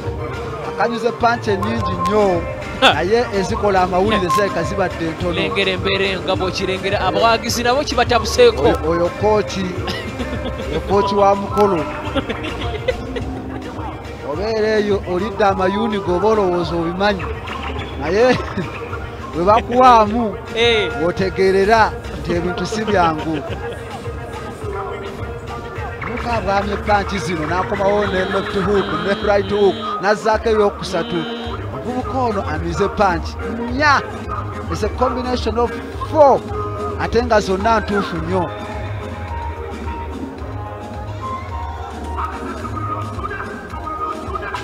kale katulabe tulinda Chambade Emma Warukanga Boxing Club ne Babu Yusuf Koba ne baddako.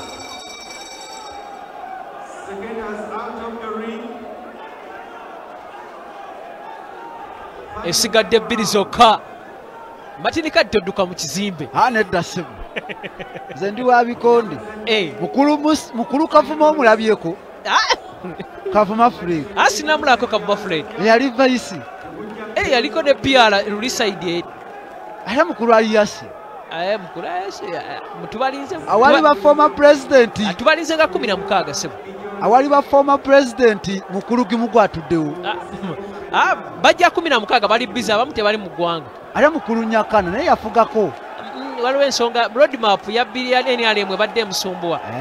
Oh my goodness. Akiridde wansi. Latigo. Oh my goodness. Latigo Musa akiridde wansi. Eno yandiwekeo. Ate n'oyo gwolaba owa heavyweight bakuba nenyazaala wali kusanyuka. Light heavyweight. Woba ogenda kwanjula omukolo bagusazaamu oyo gw'otuleetera oyo. Oyo. Nengera akamusuula. Oyo bamuzeemu eryokubiri. Ate agaano vaawo bajja kumubolo bajja kumwebasa ajja kuvaayo. Waliwo kilabu bagiyita Malaalo Boxing Club. Bajja kuvaayo ng'ali mu Malaalo. Lwakuba zino ensonga zasusse Malaalo. Naddala eraiti yonna talina wasanze Malaalo. Nakutegeezezza nti wena okuba omuntu oba omenye likodi ne bwafa awo tewali gwe basiba ne bwafa era baga mukuba afe bakutendereza butendereza kati ate wanaafuna apaka zino zikwata left hook najja nakola combination one straight punches najja agezaako okuleeta cross punches agezaako left hook another one oh my god ono punch zaamira bannange bannange the guy is swallowing punches like nothing. Oh my god. Abasajja balina emitwe kati oyo gwe bayita bwe bagamba ow'omutwe omugumu baba bategeeza oyo. Najja naye basajja bano baheve bakoowa. Ono kakati fight awuba mpuube gyegenda ono alinga awuba akagaali pu.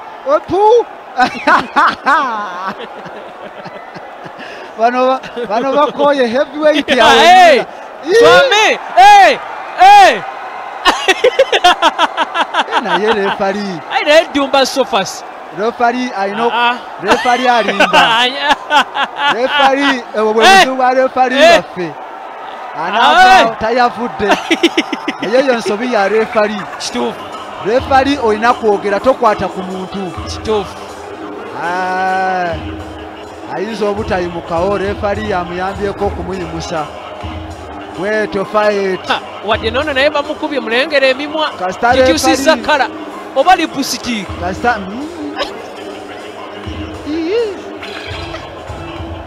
eyo right hook yamututte kulya bino lyabamugemeire lyeyaguddeko najja yagenze wansi n'akomawo kakati naye n'akola apiiru yajabinze emirundi eyo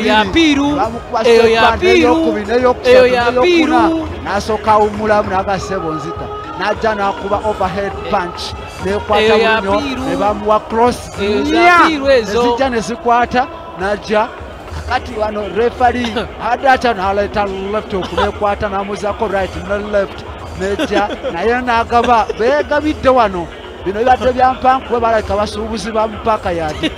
bijja awo obuzibu bwe butandikidde okujja eriso ne limyuka awo obuzibu Dumba Sofas eriso ne limyuka n'agamba kwayo bambiddukemu naye nga kirireeti ali mu lwambi esembayo abadde ng'akuba omanyi mujaguzo kabaka gy'akuba alina engeri gy'akubyemu ng'ali ku mujaguzo kitegeera tubeebaza mwenna abali ku Sanyuka TV okuva ssaawa zabadde 6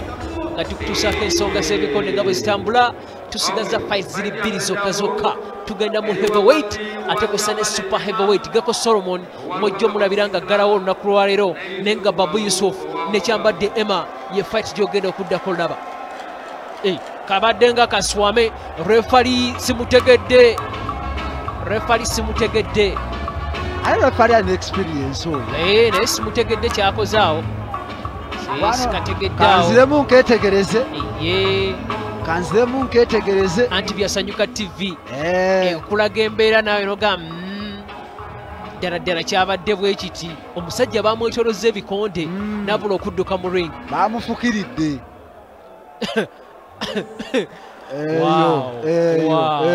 eyo naye yayimusewo mangu nga yeekaza ati gyaba teyeekaza isaba astandize paka bakulaga zino zo zisuubira zikkewo yes kibadde kisuubirwa engeri omuvubuka ono amugambi naye nkubye engudde neddeko ebibaamu emaze amabuzabuzizza ato namugwa mu kifanaga eganye twadde tugitutte naye eganye kiganye ne bakoleeza abayaye bakoleezezza ono baagala kwekuba bakoleezezza ono acelebratinga badde manyi bakoleezezza ngalo oba eriyo ebyaka ebyabayaye tomanya nasaala akoze ka Muhammad Sara ajja nasaala naga esha namwebale naye basaba abawagizi bwe kakyambadde ema eddiini ekkiriza okukuba abantu eddiini byakyuka ekkiriza okutuntuza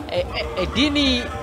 terina buzuuka somaliza ne weetonda kyoba okozewo kiba kibadde kikyamu era omukuba noga Allah bwageze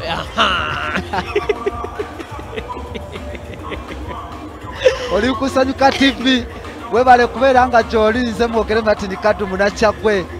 sebo nva kikusa kikusa ne wa lulume bakikusa yesebu lulume asukkawoko naye ona n'atwalawo bakikusa waliwo omukulu bamuyita Steven Sembuya ali awo ali mu Pink Foods y'omu kubateeka ssente mu Yusuf Babu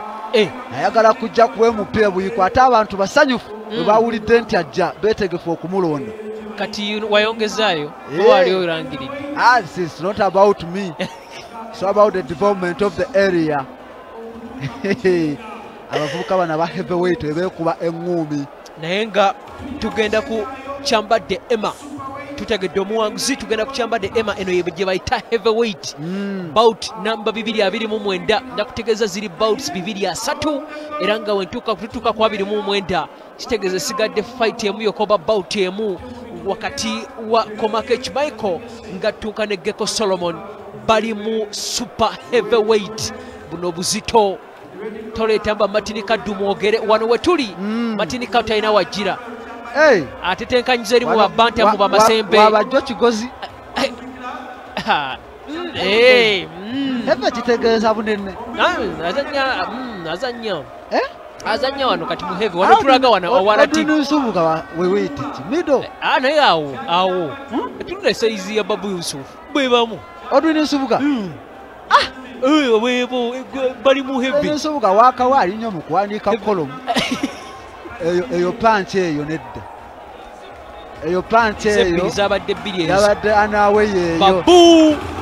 Yusuf mu blue corner bw'ati atuuka ne Emma kyambadde abajjukira Kiwanuka Sharif Kiwanuka Shafik rather yatanize pro n'oyo omuvubuka oyo yekyambadde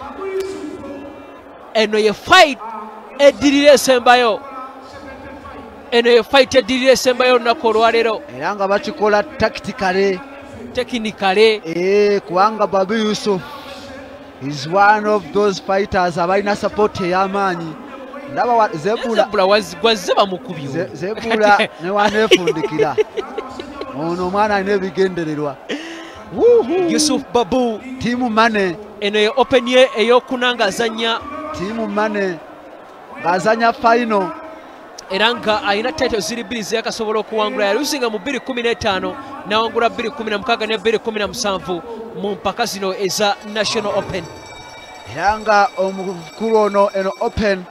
enya finals zaalwanye nga bwe bagambye yawangula 2 mu middleweight Yusuf Babu oyo gwolaba mu blue corner abantu bamwinamu essuubi atandikiddewo ne connection emu 2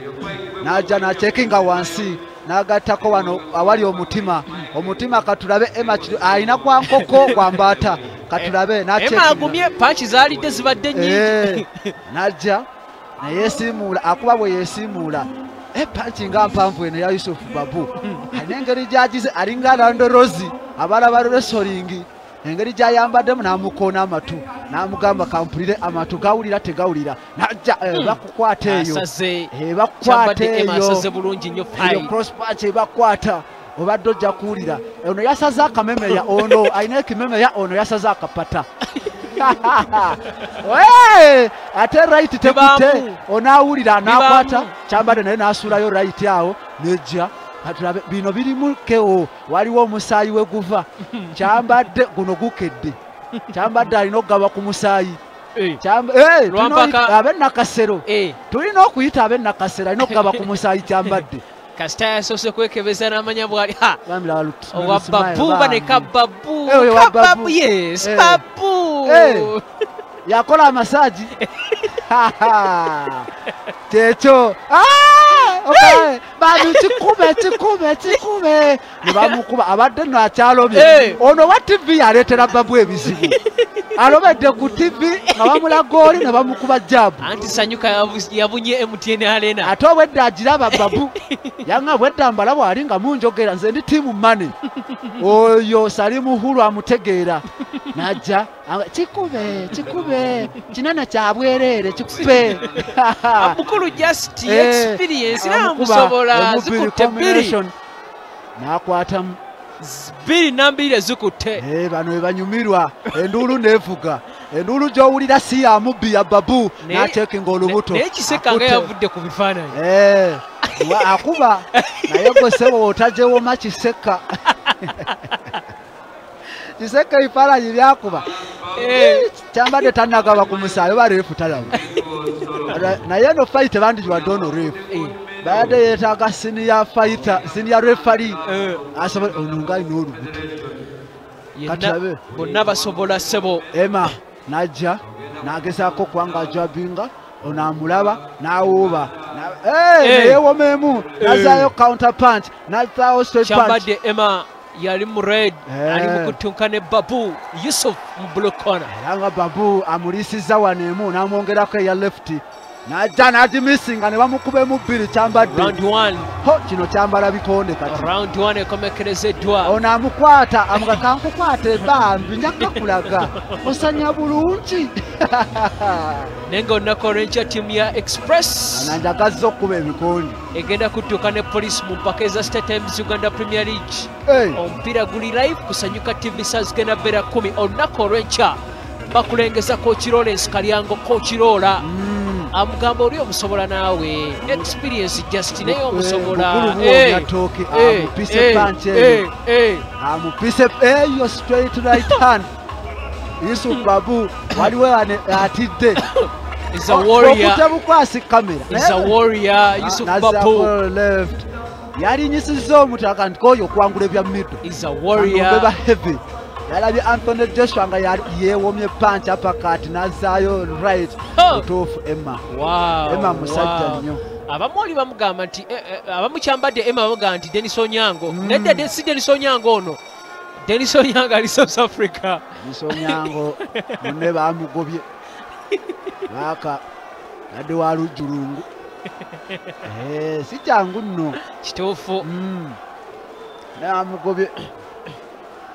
mbeera ya Babu yeyimbibwa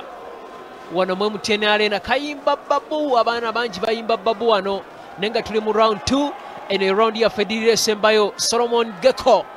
yajja yakiggala olwaleero ani awangula pikipiki byonna ojja bifuna bulungi kusanyuka TV wano mu MTN Arena e Lugogo.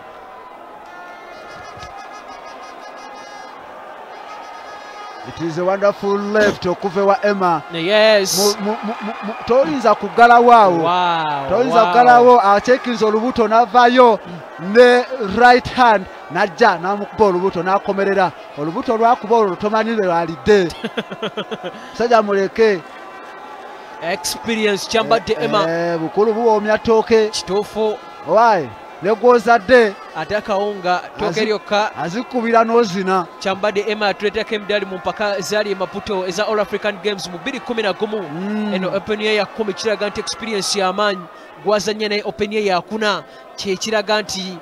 let's balance the boat. abamu ku bawakisi bolengera oli kusanyuka TV live wano ku ebikonde Arena Lugogo. ebikonde birabika binyuma weeyambudde. Zebula mugambye osobola. Okyasobola naye kabadde agenda nga Mando Nyambula. Mando namugamba nedda sebo. wonderful right hand anafaananako mutabani wa Coach Lola. Yamugambye Coach ndeka nkoye Coach koyine osobola Coach ndeka. nakuba left ebadde mpitirivu nnyo. Another one okuva ono omuvubuka babu nakuba olubuto amukube kutajjamu olubuto manya okundi otasobola kujjamu olubuto nga lunene temuli kintu. Eŋŋumbi zino nekwatako saka banoonya musika enkeera. Omusika tebamunoonya waali omusika ing'ogaba mangu obusika. Ono refari nze mweraliikirira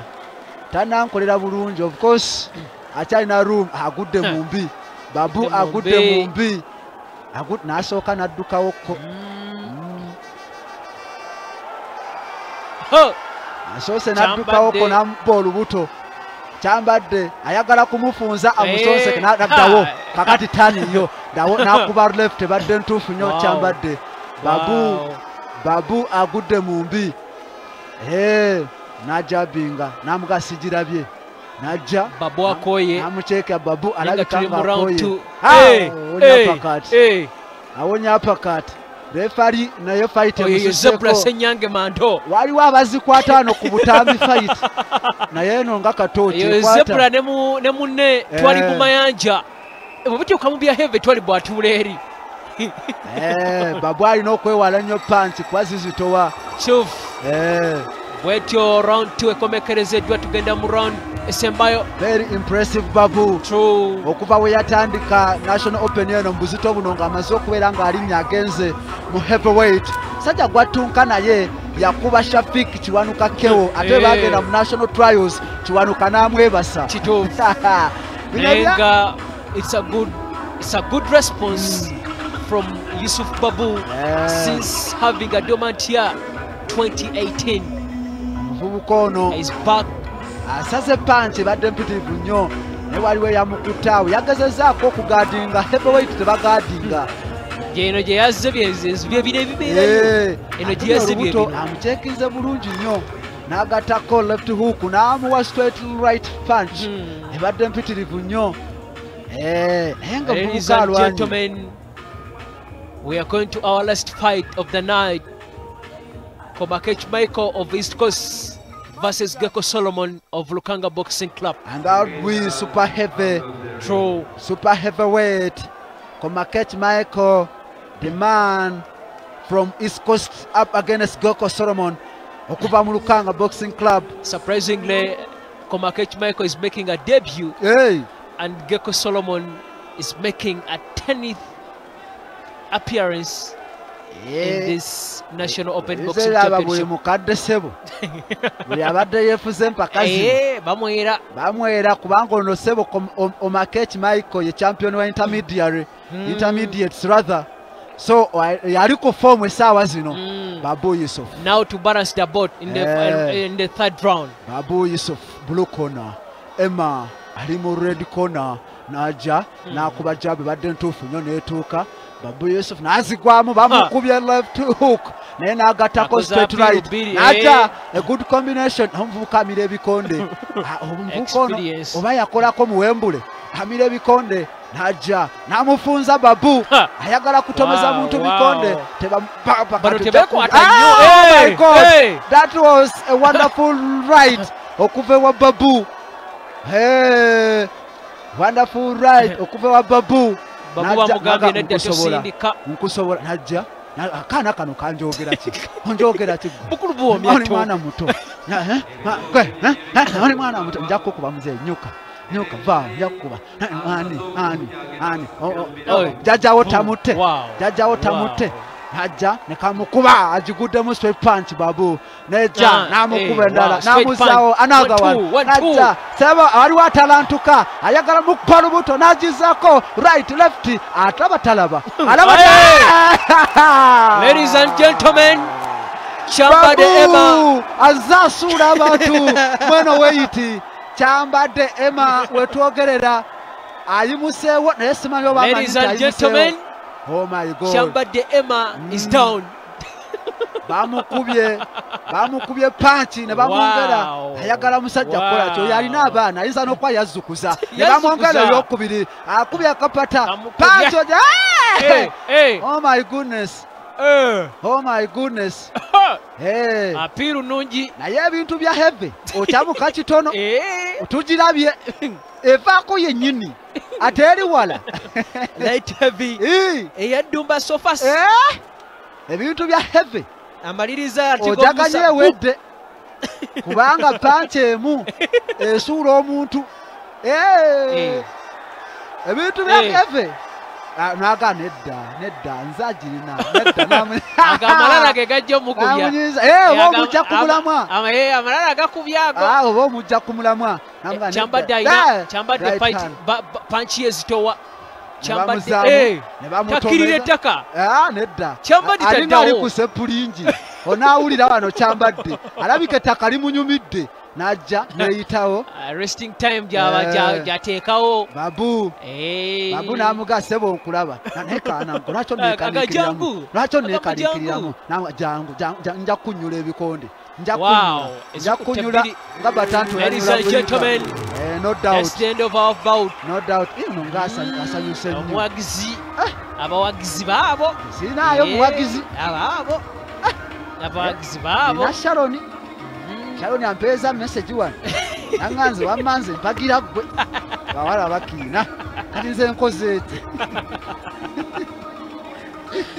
embeera nga bwetambula tugenda mu fight yaffe esembayo akawungezi kolunaku olwaleero tugenda kukiggala fight esembayo eri wakati wa Geko Solomon okuva mu Lukanga Boxing Club mulundi gwa 10 ngazanya empaka zino yatandikira ebikonde ebyokuludda yajira muneno munankulabye Boxing Club 26 then 27 nabeerako mu Koba Boxing Club essaawa zino ali mu Lukanga Boxing Club azanya ne Komakech Michael ono yegwe mulundi ogusoose okulaba ku National Open buli gwakuteko babu amukirizaako kulya Ssaabasajja emusajja nga bwa kilo nyingi gwakubye nagga sikata ayite mu ringi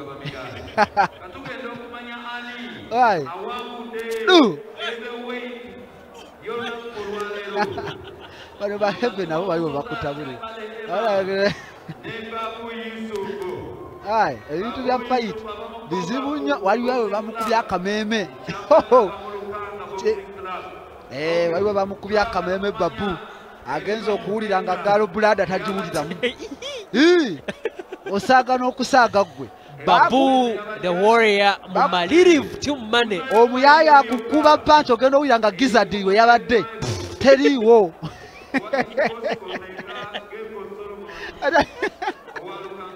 ogenda okumagamaga Gizzard ng'etambudde ogiwulira eno mu kafubafuba eno ng'ekwataganye n'ekibumba n'ekiwoowoolo nga biri eyo panchi ng'eyo mu Kyambadde Emma ina abaana abaka bamulaba mutya nga bamugunda batyo alina n'abako bwe biba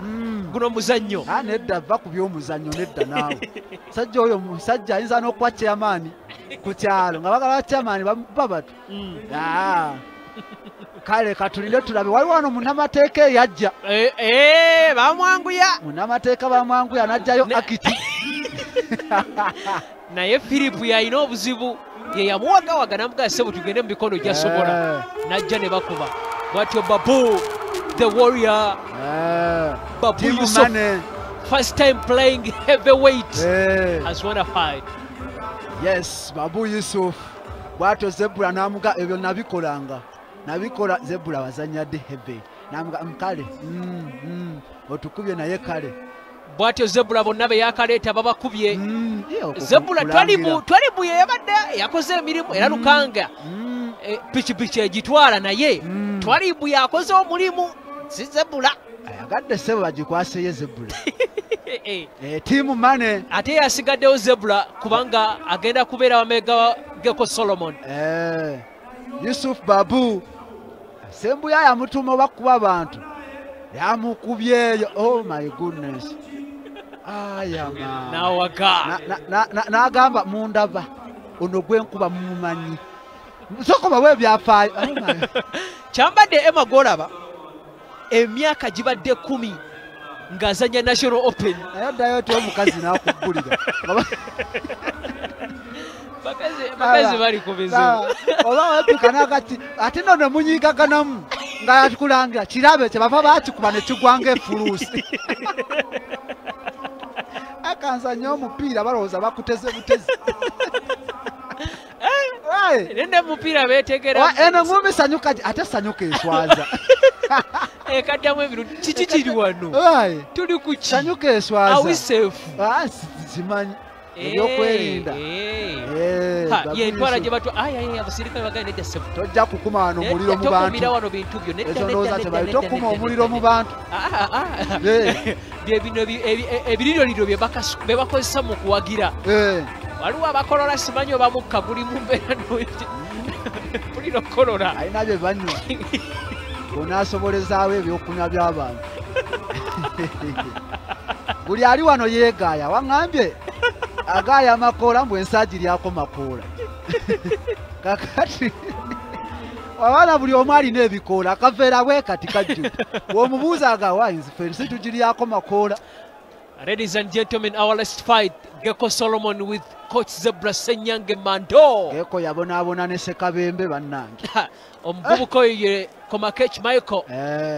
Komakech Michael. Oh, why? Komakech Michael musanga mu East Coast. Eno Sadiru Musa gyayitidde okuba abantu. Coach mutuufu. Kituufu nnyo. Tatera kuleeta abantu batalina muzinzi. Oyo mutuufu. Mulundi gwe gusooka kwe kutyatya okulabika.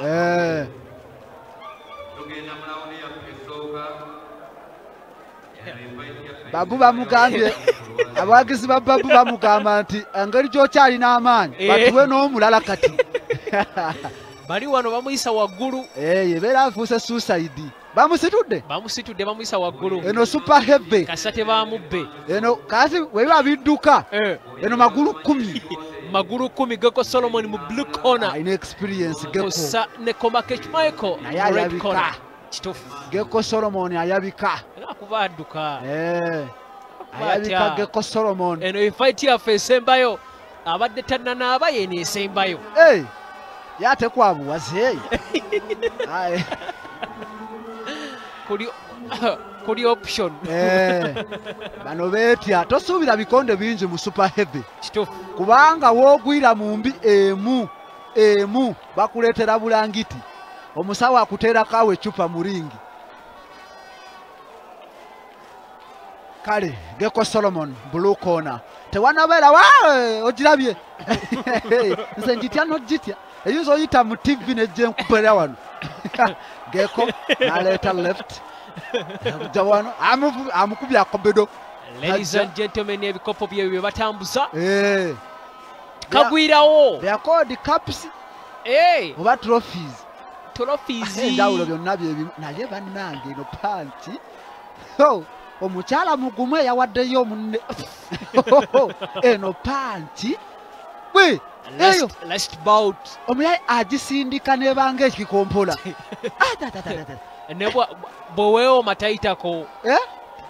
tabonyebonye emiguwa gyaffe nga bana bana ayitawo nga ndogoyi eno ejja kunnyumira eno bagiyita super heavy Komakech Michael gwe omulundi gwe ogusooka okuzanya National Open naye nga yakubye abantu mu intermediate bwetyo Komakech Michael atunka ne Gecko Solomon owa Lukanga Boxing Club era nga oyo gwolaba Gecko Solomon owa Lukanga Boxing Club yali mu blue ate nga mu red mulimu Komakech Michael kuva mu East Coast bwetyo ye fight yaffe esembayo olunaku olwaleero naye ng'empaka zino tukikubye okuva lwe zaatandika ono akanula amaaso nakanga nejjabu tetambula bulungi kuba omukono guyinza nonuuka ng'okuba jabu otyaba eri wagikookinga eriŋŋanga ya Roman Reigns Roman Reigns alina eyo panchi jakbe nze bannaye njitya ebyaddala njitya kuba eyo bagikulongoosaamu nga wa lubuto sawa ziri 5 so tunawandiika nti bagimukubye ku ssaawa 5 kituufu ne bagimugyamu ku 5 ey'okumakya badde manyi banatuusa mu lunaku olulala naye baganye saba bino bya muhangi bano balina eddakiika 9 zokka okulabako omuwanguzi mu super heavyweight first round bwetyo ebikonde bya super heavyweight tebibeeramu nnyo tolina nnyo kyosuubira bonna bazitowa naye ng'ekisinga obukulu bibamuke ompitirivu nnyo ekyo ekikonde kiba kigumu kasita kijja ne kikutuulako kiti okiwulira kati ezo ziyinza okuba kilo 5 kati n'okola ettima ogataba ahabu 2 kyembadde nkugamba n'okola ttima n'oyisawo ahabu musajja oba omuzantu nga muba otya awo omuzayo panki gyakanyuge baamu akasawo ka seminti naye ono habu omukono infact naye basiba ogwokubiri ahabu era eyo panki Zebra Senyange Mandoe wa Lukanga Boxing Club ali mu kutendeka omuzanyi we awo yeekazakaza kuba twali buwali bamukubye zonna bali gwaleese naaga twali bukomawo ono yasembayo twali bukomawo Zebra bamukubye basekendinza ababira twali wadde gwe muto wange komawo taliwa twali bwawangudde era ebikopo byonna Lukanga byegenda owangula biri wansi wa twali mayanja ono wa general duties asigale eyo lwe yazza mu ringi yagimenye bumenyi ne banabana eriiso lyekomako eki liriko oligina oba ŋŋumize zirikoze liti eriiso aleka yalikoze bukozi nga tanajja aleka yazza akoze eriiso kale Geko Solomon abaza ekikulu mumpi erisajja lino Geko tiba wange oyo Geko gwe bakuba nno eno open ye ya 10 Geko omutuufu tamukkiriza muwa wazi erisajja liwanvu alyebakamu bw'ati n'abanga ali mu nasale bed kale katulabe round 2 esajja lina engeri gye litunula afuutuseewa ate sirimanyi sajja lirinama sebo terigendeka sajja babeera eyo ng'akula mu katale nakasero asitula ensawo y'obummonde panki najja ne bacekinga olubuto naye tojja lunkuba naggalawo agezaako okubeera ng'aleeta obahuk najja Geko Solomon najja kakati bino kyalwana kye ne bamukuba 2 waggulu left and right hook naddukawo najja nkusumuludde ondabye mpozi meka bagamba meka kankulabula ondabye najja rounds ziba 3 eno tuli mu round ey'okubiri oli kusanyuka TV live okuva wano mu kiwanja ekya MTN left ekutte naye nazaako right ne betekinga namukuba olubuto olwo olubuto simanyi lulimu temanyi birimu simanyi singa ebadde nti nanditegedde nti bisakasi biwata nze simanyi kirimu lubuto olwo naye olubuto lwo lunene okusinza ku mubiri najja nawuuba Geko netakwata ne bamulya bamuwadde right nejja nakanga ogiwulira giwunyeko neleeta nekwata ebbali nekwata Geko alina obba serious otherwise namukuba akabedo omuvubuka ono yazze amazeeko first fight ye mu open Pato yewulira wano Pato ayinza okuba abeewulira ajagezeseemu akalo eno Pato tali wane eyo nagiguddemu Geko abakonekitinze left ebadde ntuufu nnyo ajja nakuba waggulu nagattako right kati Pato ne tumuwa PD Alfred Muroz oyinza owulira ensonga oyinza owulira ayinza omuga nkukubye nkusaasira nti ki oli boosi tebikola mu muzannyo bakuba nze njagala boosi Kaliisa bwe mba mutabukidde nga tonswaza kwata obukadde 2 okuba omugagga binyuma oba omukuba awo left right nga mwana gwe weefuge bakuba obukadde 10 genda mu akawunti baako linnya lyandikolere banka next media tezimbika tojja lyonoona nga kuba obukadde 10 singa omuvaako nga weesuula naye nga tugenda mu rawundi esembayo tumwebaza mwenna betutambudde nabo okuva saa zabadde 6 paka saa ziri 5 kyenkana 6 era kyenkana lunaku lulamba sababe wange bagambe nawe binavako kusanyuka njasigala nkola analysis wano naddayo enkya nedda saba tutasigalawo ajja abusimu obadde amulaba ato nemesa abawagizi wadda tolaba omwana wabaleeta abawagizi b'ebikonde bali wano tulina okubabuulira twetubadde eno mu fumbiro nga tulaba kati obako ono ngaakanula amaaso aliko origino alaika weefudisi naye weekasanga ti kuredi ne bulu ono ye pato ono redi ono ye pato kakati mu bulu eno geko alfred mulozi mbeera za pole mpola azanya smart ono patono ono ye alfred pato ayinza obbaamuuka pato oli era naye pole mpola ono ekyayawukanyeko ennyo kanula liiso naye bisigadde abadde bakwataganye pato tumuwe ono bodegaadi wa Bobi Wine yani oyo bodegaadi wa Bobi Wine oyo ono womutwe edi mutwe atoka atusonsekere pata ebikonde musajja yakoze eki akusasula omuveeko yatututte mu Juma Karimu pata omumanyi yatutte mu kisiibo daaku waliwo ekutte bano kakati lirina okuggwa geka ayagala kunyula muntu tezikutte n'amukwata ono nga mukutte nga ddaala abadde ng'akutte eddaala azitowa nnyo olowooza yemukwata ati alina mumukwatanga ate no gwayoola taggwayo alinga ayoola obivaani kale katulabe eŋŋumi neddamu katulabe wano Geko Solomon najja agezaako okubeera ng'akuba omuntu ne beekwata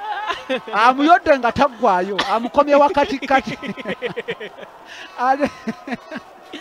eno super heavy bana bajaji ezibe banatulabula oh my god kati osanga ate seba abaana b'e Kampala tebati abo bakerere njagala oyo super heavy yalina waaka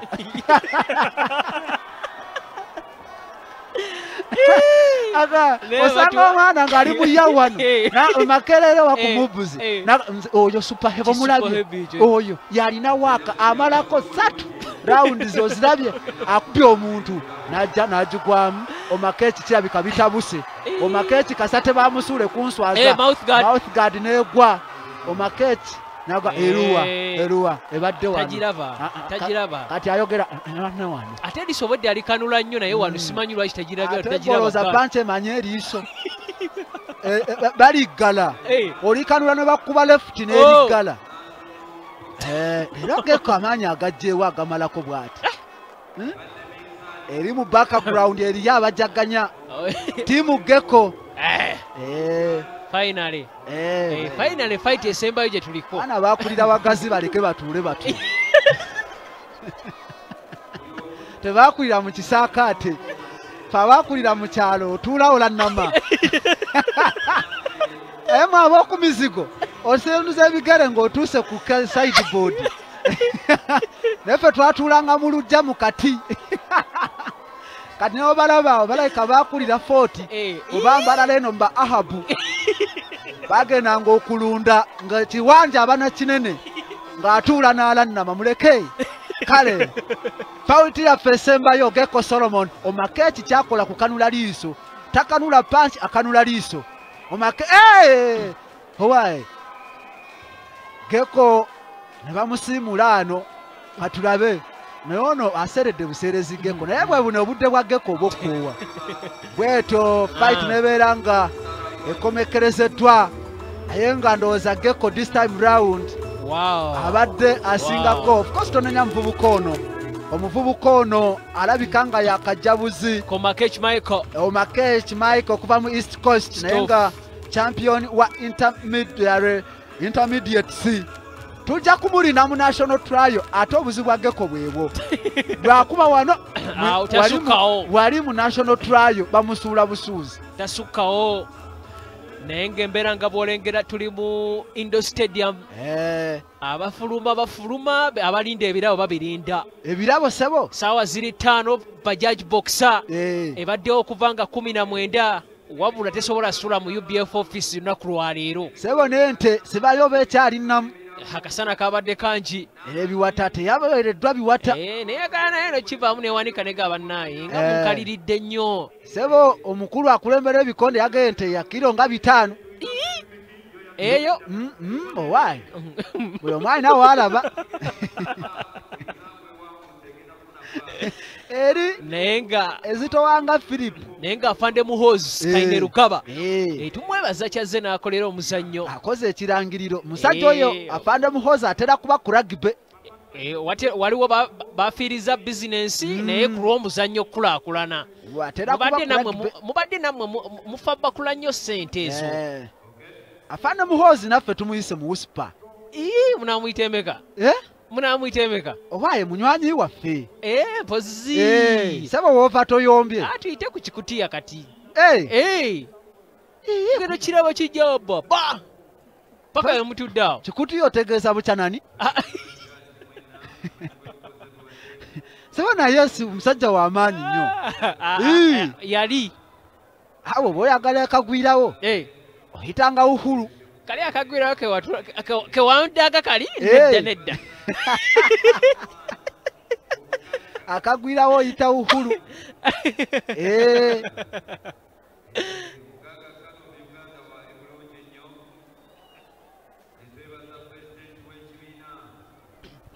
owaayi tutuuse ku ntandikwa y'enkomerero kituufu nnyo eno fight yaffe esembyeyo era eno kewedde George Kakande abeewuwe totwala omukisa guno baga atadde abanaffe sawa ng'emu waliwo bedagwaga ndi live bw'aba alina gy'aludde ndi bize tajja bakusanyuka tumaliriza abalina okugenda kati ate saba ebifaananyi anaakasukayo biruwa era bw'atuuka ku makya omanya tabadde kusanyuka bw'ate ssebo ladies and gentlemen katulabe we are waiting for a winner of this fight the last but not the least bout of the night. We started during day, we are ending during night. True. We still here, we started, and we have to ensure that we conclude this. It's the last fight. We are closing the National Open Boxing Championship 2019 here at Tempton Arena Lugogo. Hey, it's not an easy thing to do. Why? Referee. Obeno botai jatamanyira. Omusajja yakubeeredde kyo gwasose mugoba mu fight empale yagigolodde akakindo kalaba ne lefa alina glove emu kiki akakindo ayinga paasi lefa alina glove emu kiki sebo gento lefa yakubye ekikonde si ku ntuuyo ezo yatulukuka oyinza okulowooza yabadde alwana omusajja alwanyi kutubuza okukimalako kita kyangu badde akola kitalina gw'ataakiriza bano badde beesobola agwa munne yamusindika eri Genko Solomon blue corner Omakechi mu red corner bwetyo Omakechi agayi nga bampulira bye basoma biri bitya winner by unanimous decision Genko Solomon unanimous decision not a bad display okuva eri Omakechi alwanye bulungi nnyo webeera nga National Open y'esooka ng'alwana ne Genko Solomon. True. Alabika nga experience gy'alina. Genko alabika yatandika okulwana nga ye n'alemu ejja mu buyinza. Paka nakati akyalwana. Tava mu amakya buli ssaawa tava mu amakya. Anti gw'omumanyi. Eno Open ye ya 10. Era ssaba aba akutulako ko ku giri. Akutulako ko ku giri.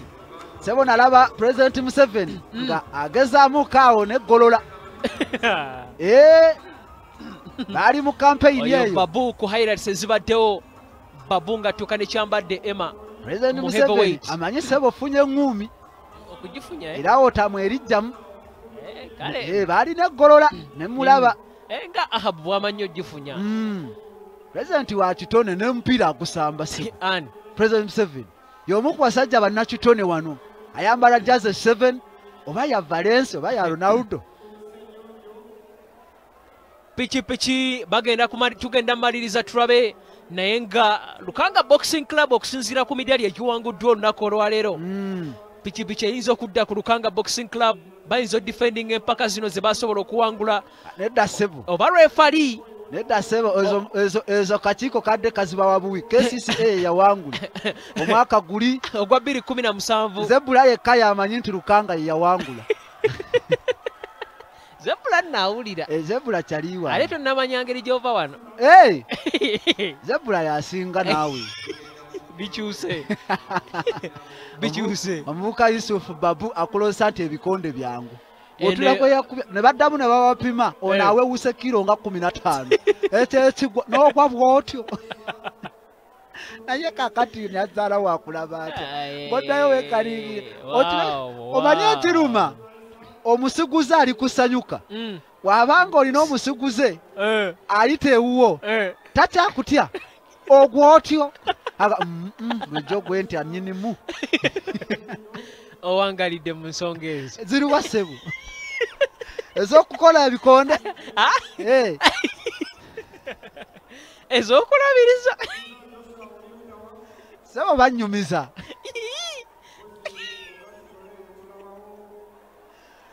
bwetyo bauti yaffe twagala okulaba ani agaba Moses Muhanji wali omukulembeze w'omuzannyo gw'ebikonde alabika akyaliwo entebe bagimulekedde yasigaddewo yekka Sebo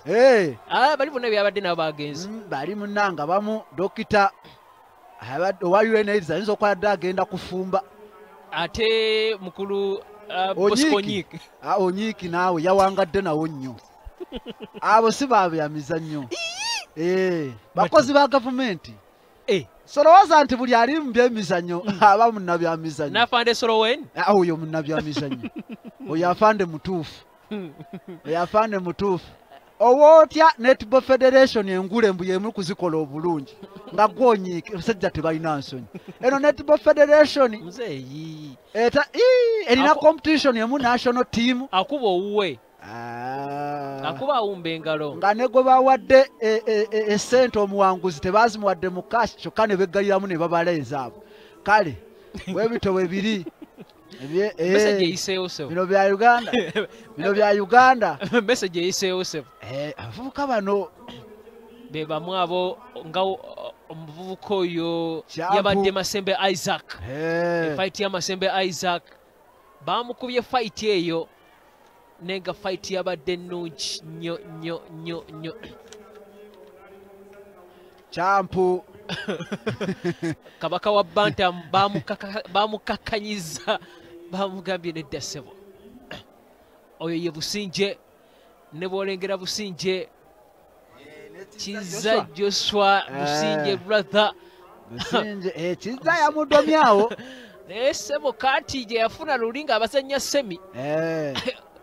Kiza yagizeemuko naye tekyamulemesezza kulaba nti Businje wa police at least police yasobodde okuba nga atewangula omudaali guno ku ludda lunene yembeera nga bwetambudde olunaku olwaleero ane nga tukwebaza abadde naffe okuva gye twatandikidde paka essaawa 6 enteekateeka zonna nga zitandise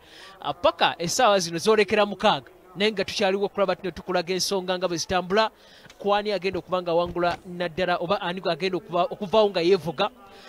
mu mmotoka eno oba mu pikipiki eno etalina namba puleeti jjojja okweteerako tebajja kukola byonna kabakuwe pikipiki wetereko namba plate ente weeri akakadde weekali gloves patching bag weebiri byonna bigenda kugabibwa lunaku lwaleero Sebo Ahabu yeyaleese ente Ahabu yaŋŋamba yalina ente 200 by the way Ahabu yatulagako mu biseera bya Christmas wegyoberere ayina ziserefi ziri enzibu ziri nga tukyalindako tulabe ani agaba piki wano ndooza bakyagattamu bubonero naye bandi badde bakikoze dda naye nga lunaku lwankya Star Times Uganda Premier League egenda kuddamu okutojjera kandanda ka week nga ttiimu ya police egenda kukyalira ttiimu ya Express mukwano gw'abangi owankulukuku tewerabira tino police omupiira ogwasembayo tebyagitambulira bulungi nga Nyamityobola embeera yagiyisa bubi nnyo police bagikuba then ttiimu ya Express era mbadde ninda ddoboozi lyawo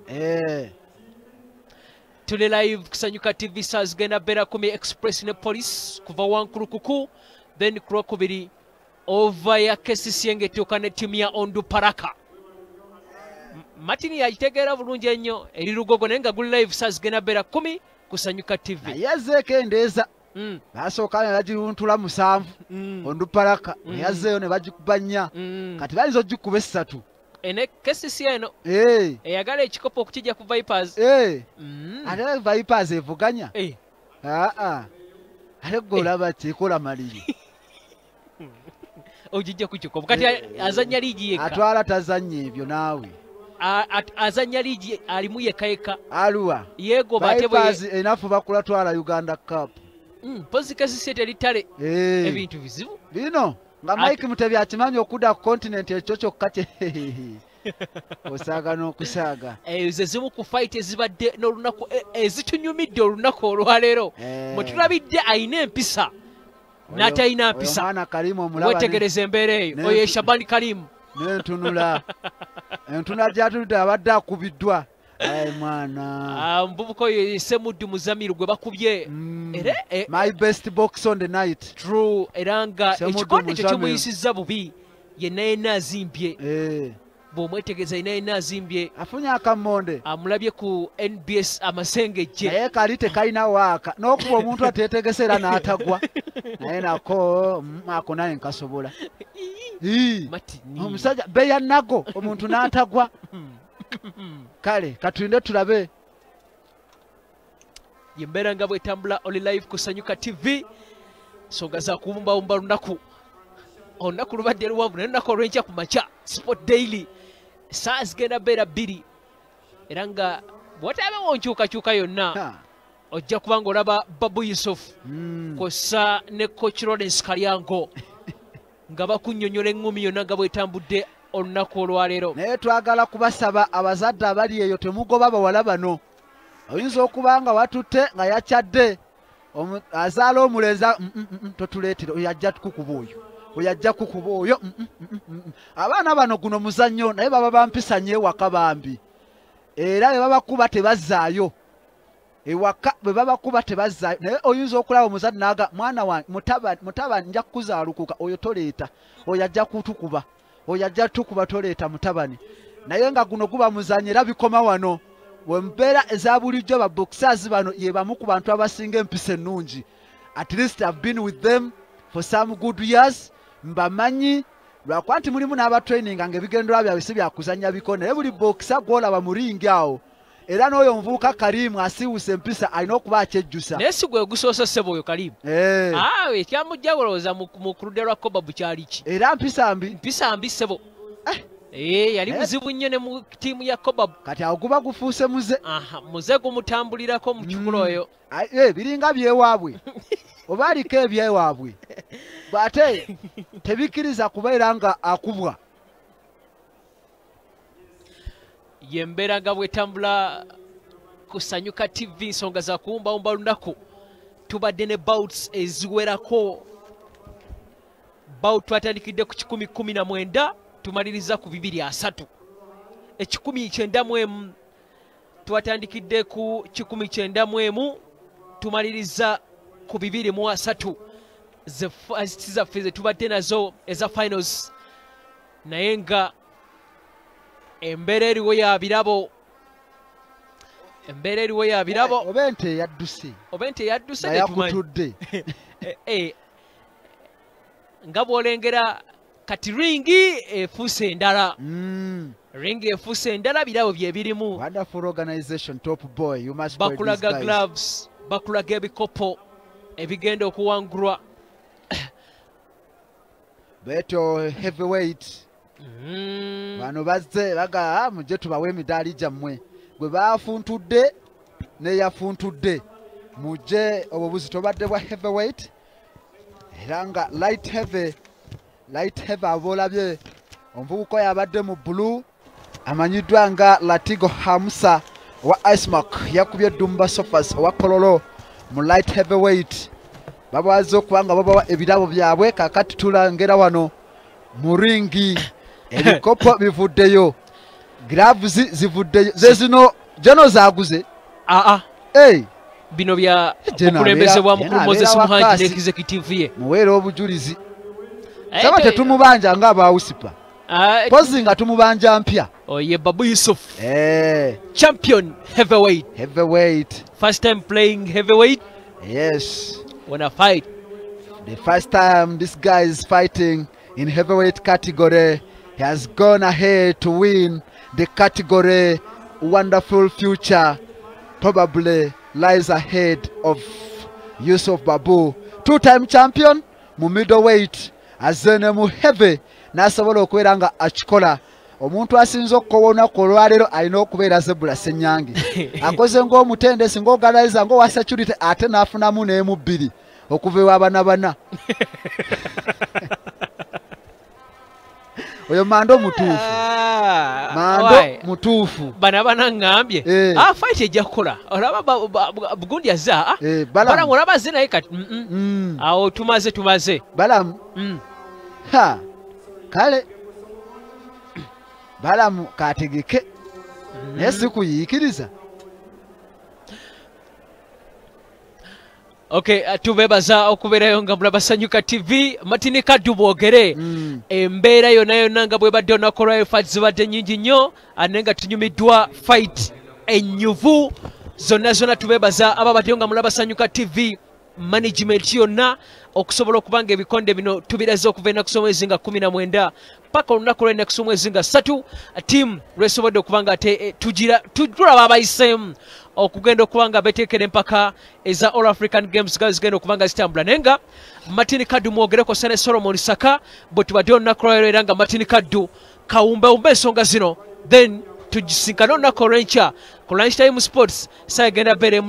zigenda beera musanvu n'ekitundu. Of course ebikonde bya National Open 2019 is one of a kind byonza okubeera ng'oyogerako ebikonde bino osooka ebimu ku changes ze baateekawo basobola okubeera nga bafunamu break abavubuka bano okusobola okuba nga bahiringa era abakulira omuzannyo gw'ebikonde bino aba Uganda Boxing Federation ne balangirira nti abavubuka abatuuse ku semi-finals bajja okubeera nga bakola pool eya national team oba giyite bombers n'abavubuka bano abato mu categories junior bombers eno wansi ez'abaana abato ate nga n'abaddeyo ku national team bajja kubeera nga beegattako basobole okuba nga bazanya national trials okukiikirira eggwanga mu mpaka ez'enjawulo. We twogerera nga woolaba ekifaananyi ky'okusanyuka TV obutebe butandise okubeera nga bukala eŋŋuumi eyabadde ereese abantu wano emaze okubeera nga ekomekerezebwa era nga enteekateeka yonna nga weebadde twagala okubeera nga twala omukisa guno okubeera nga tusiima Uganda Boxing Federation abantu abazze wano ab'ebitiibwa okuvawo nga batambudde bulungi nnyo ebyokwerinda nga birungi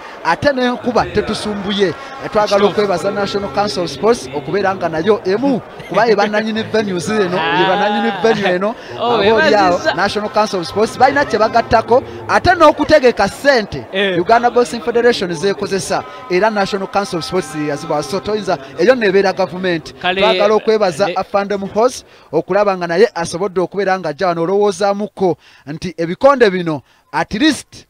tewaliwo edition gy'oyinza kubeera ng'ogeraganya ku bino. Naye nga ekikonde kya Babu kye tukulekedde gwe mulabi wa Sanyuka TV wabale kubeerayo ng'olaba Sanyuka TV gano ge maka g'ebyemizannyo.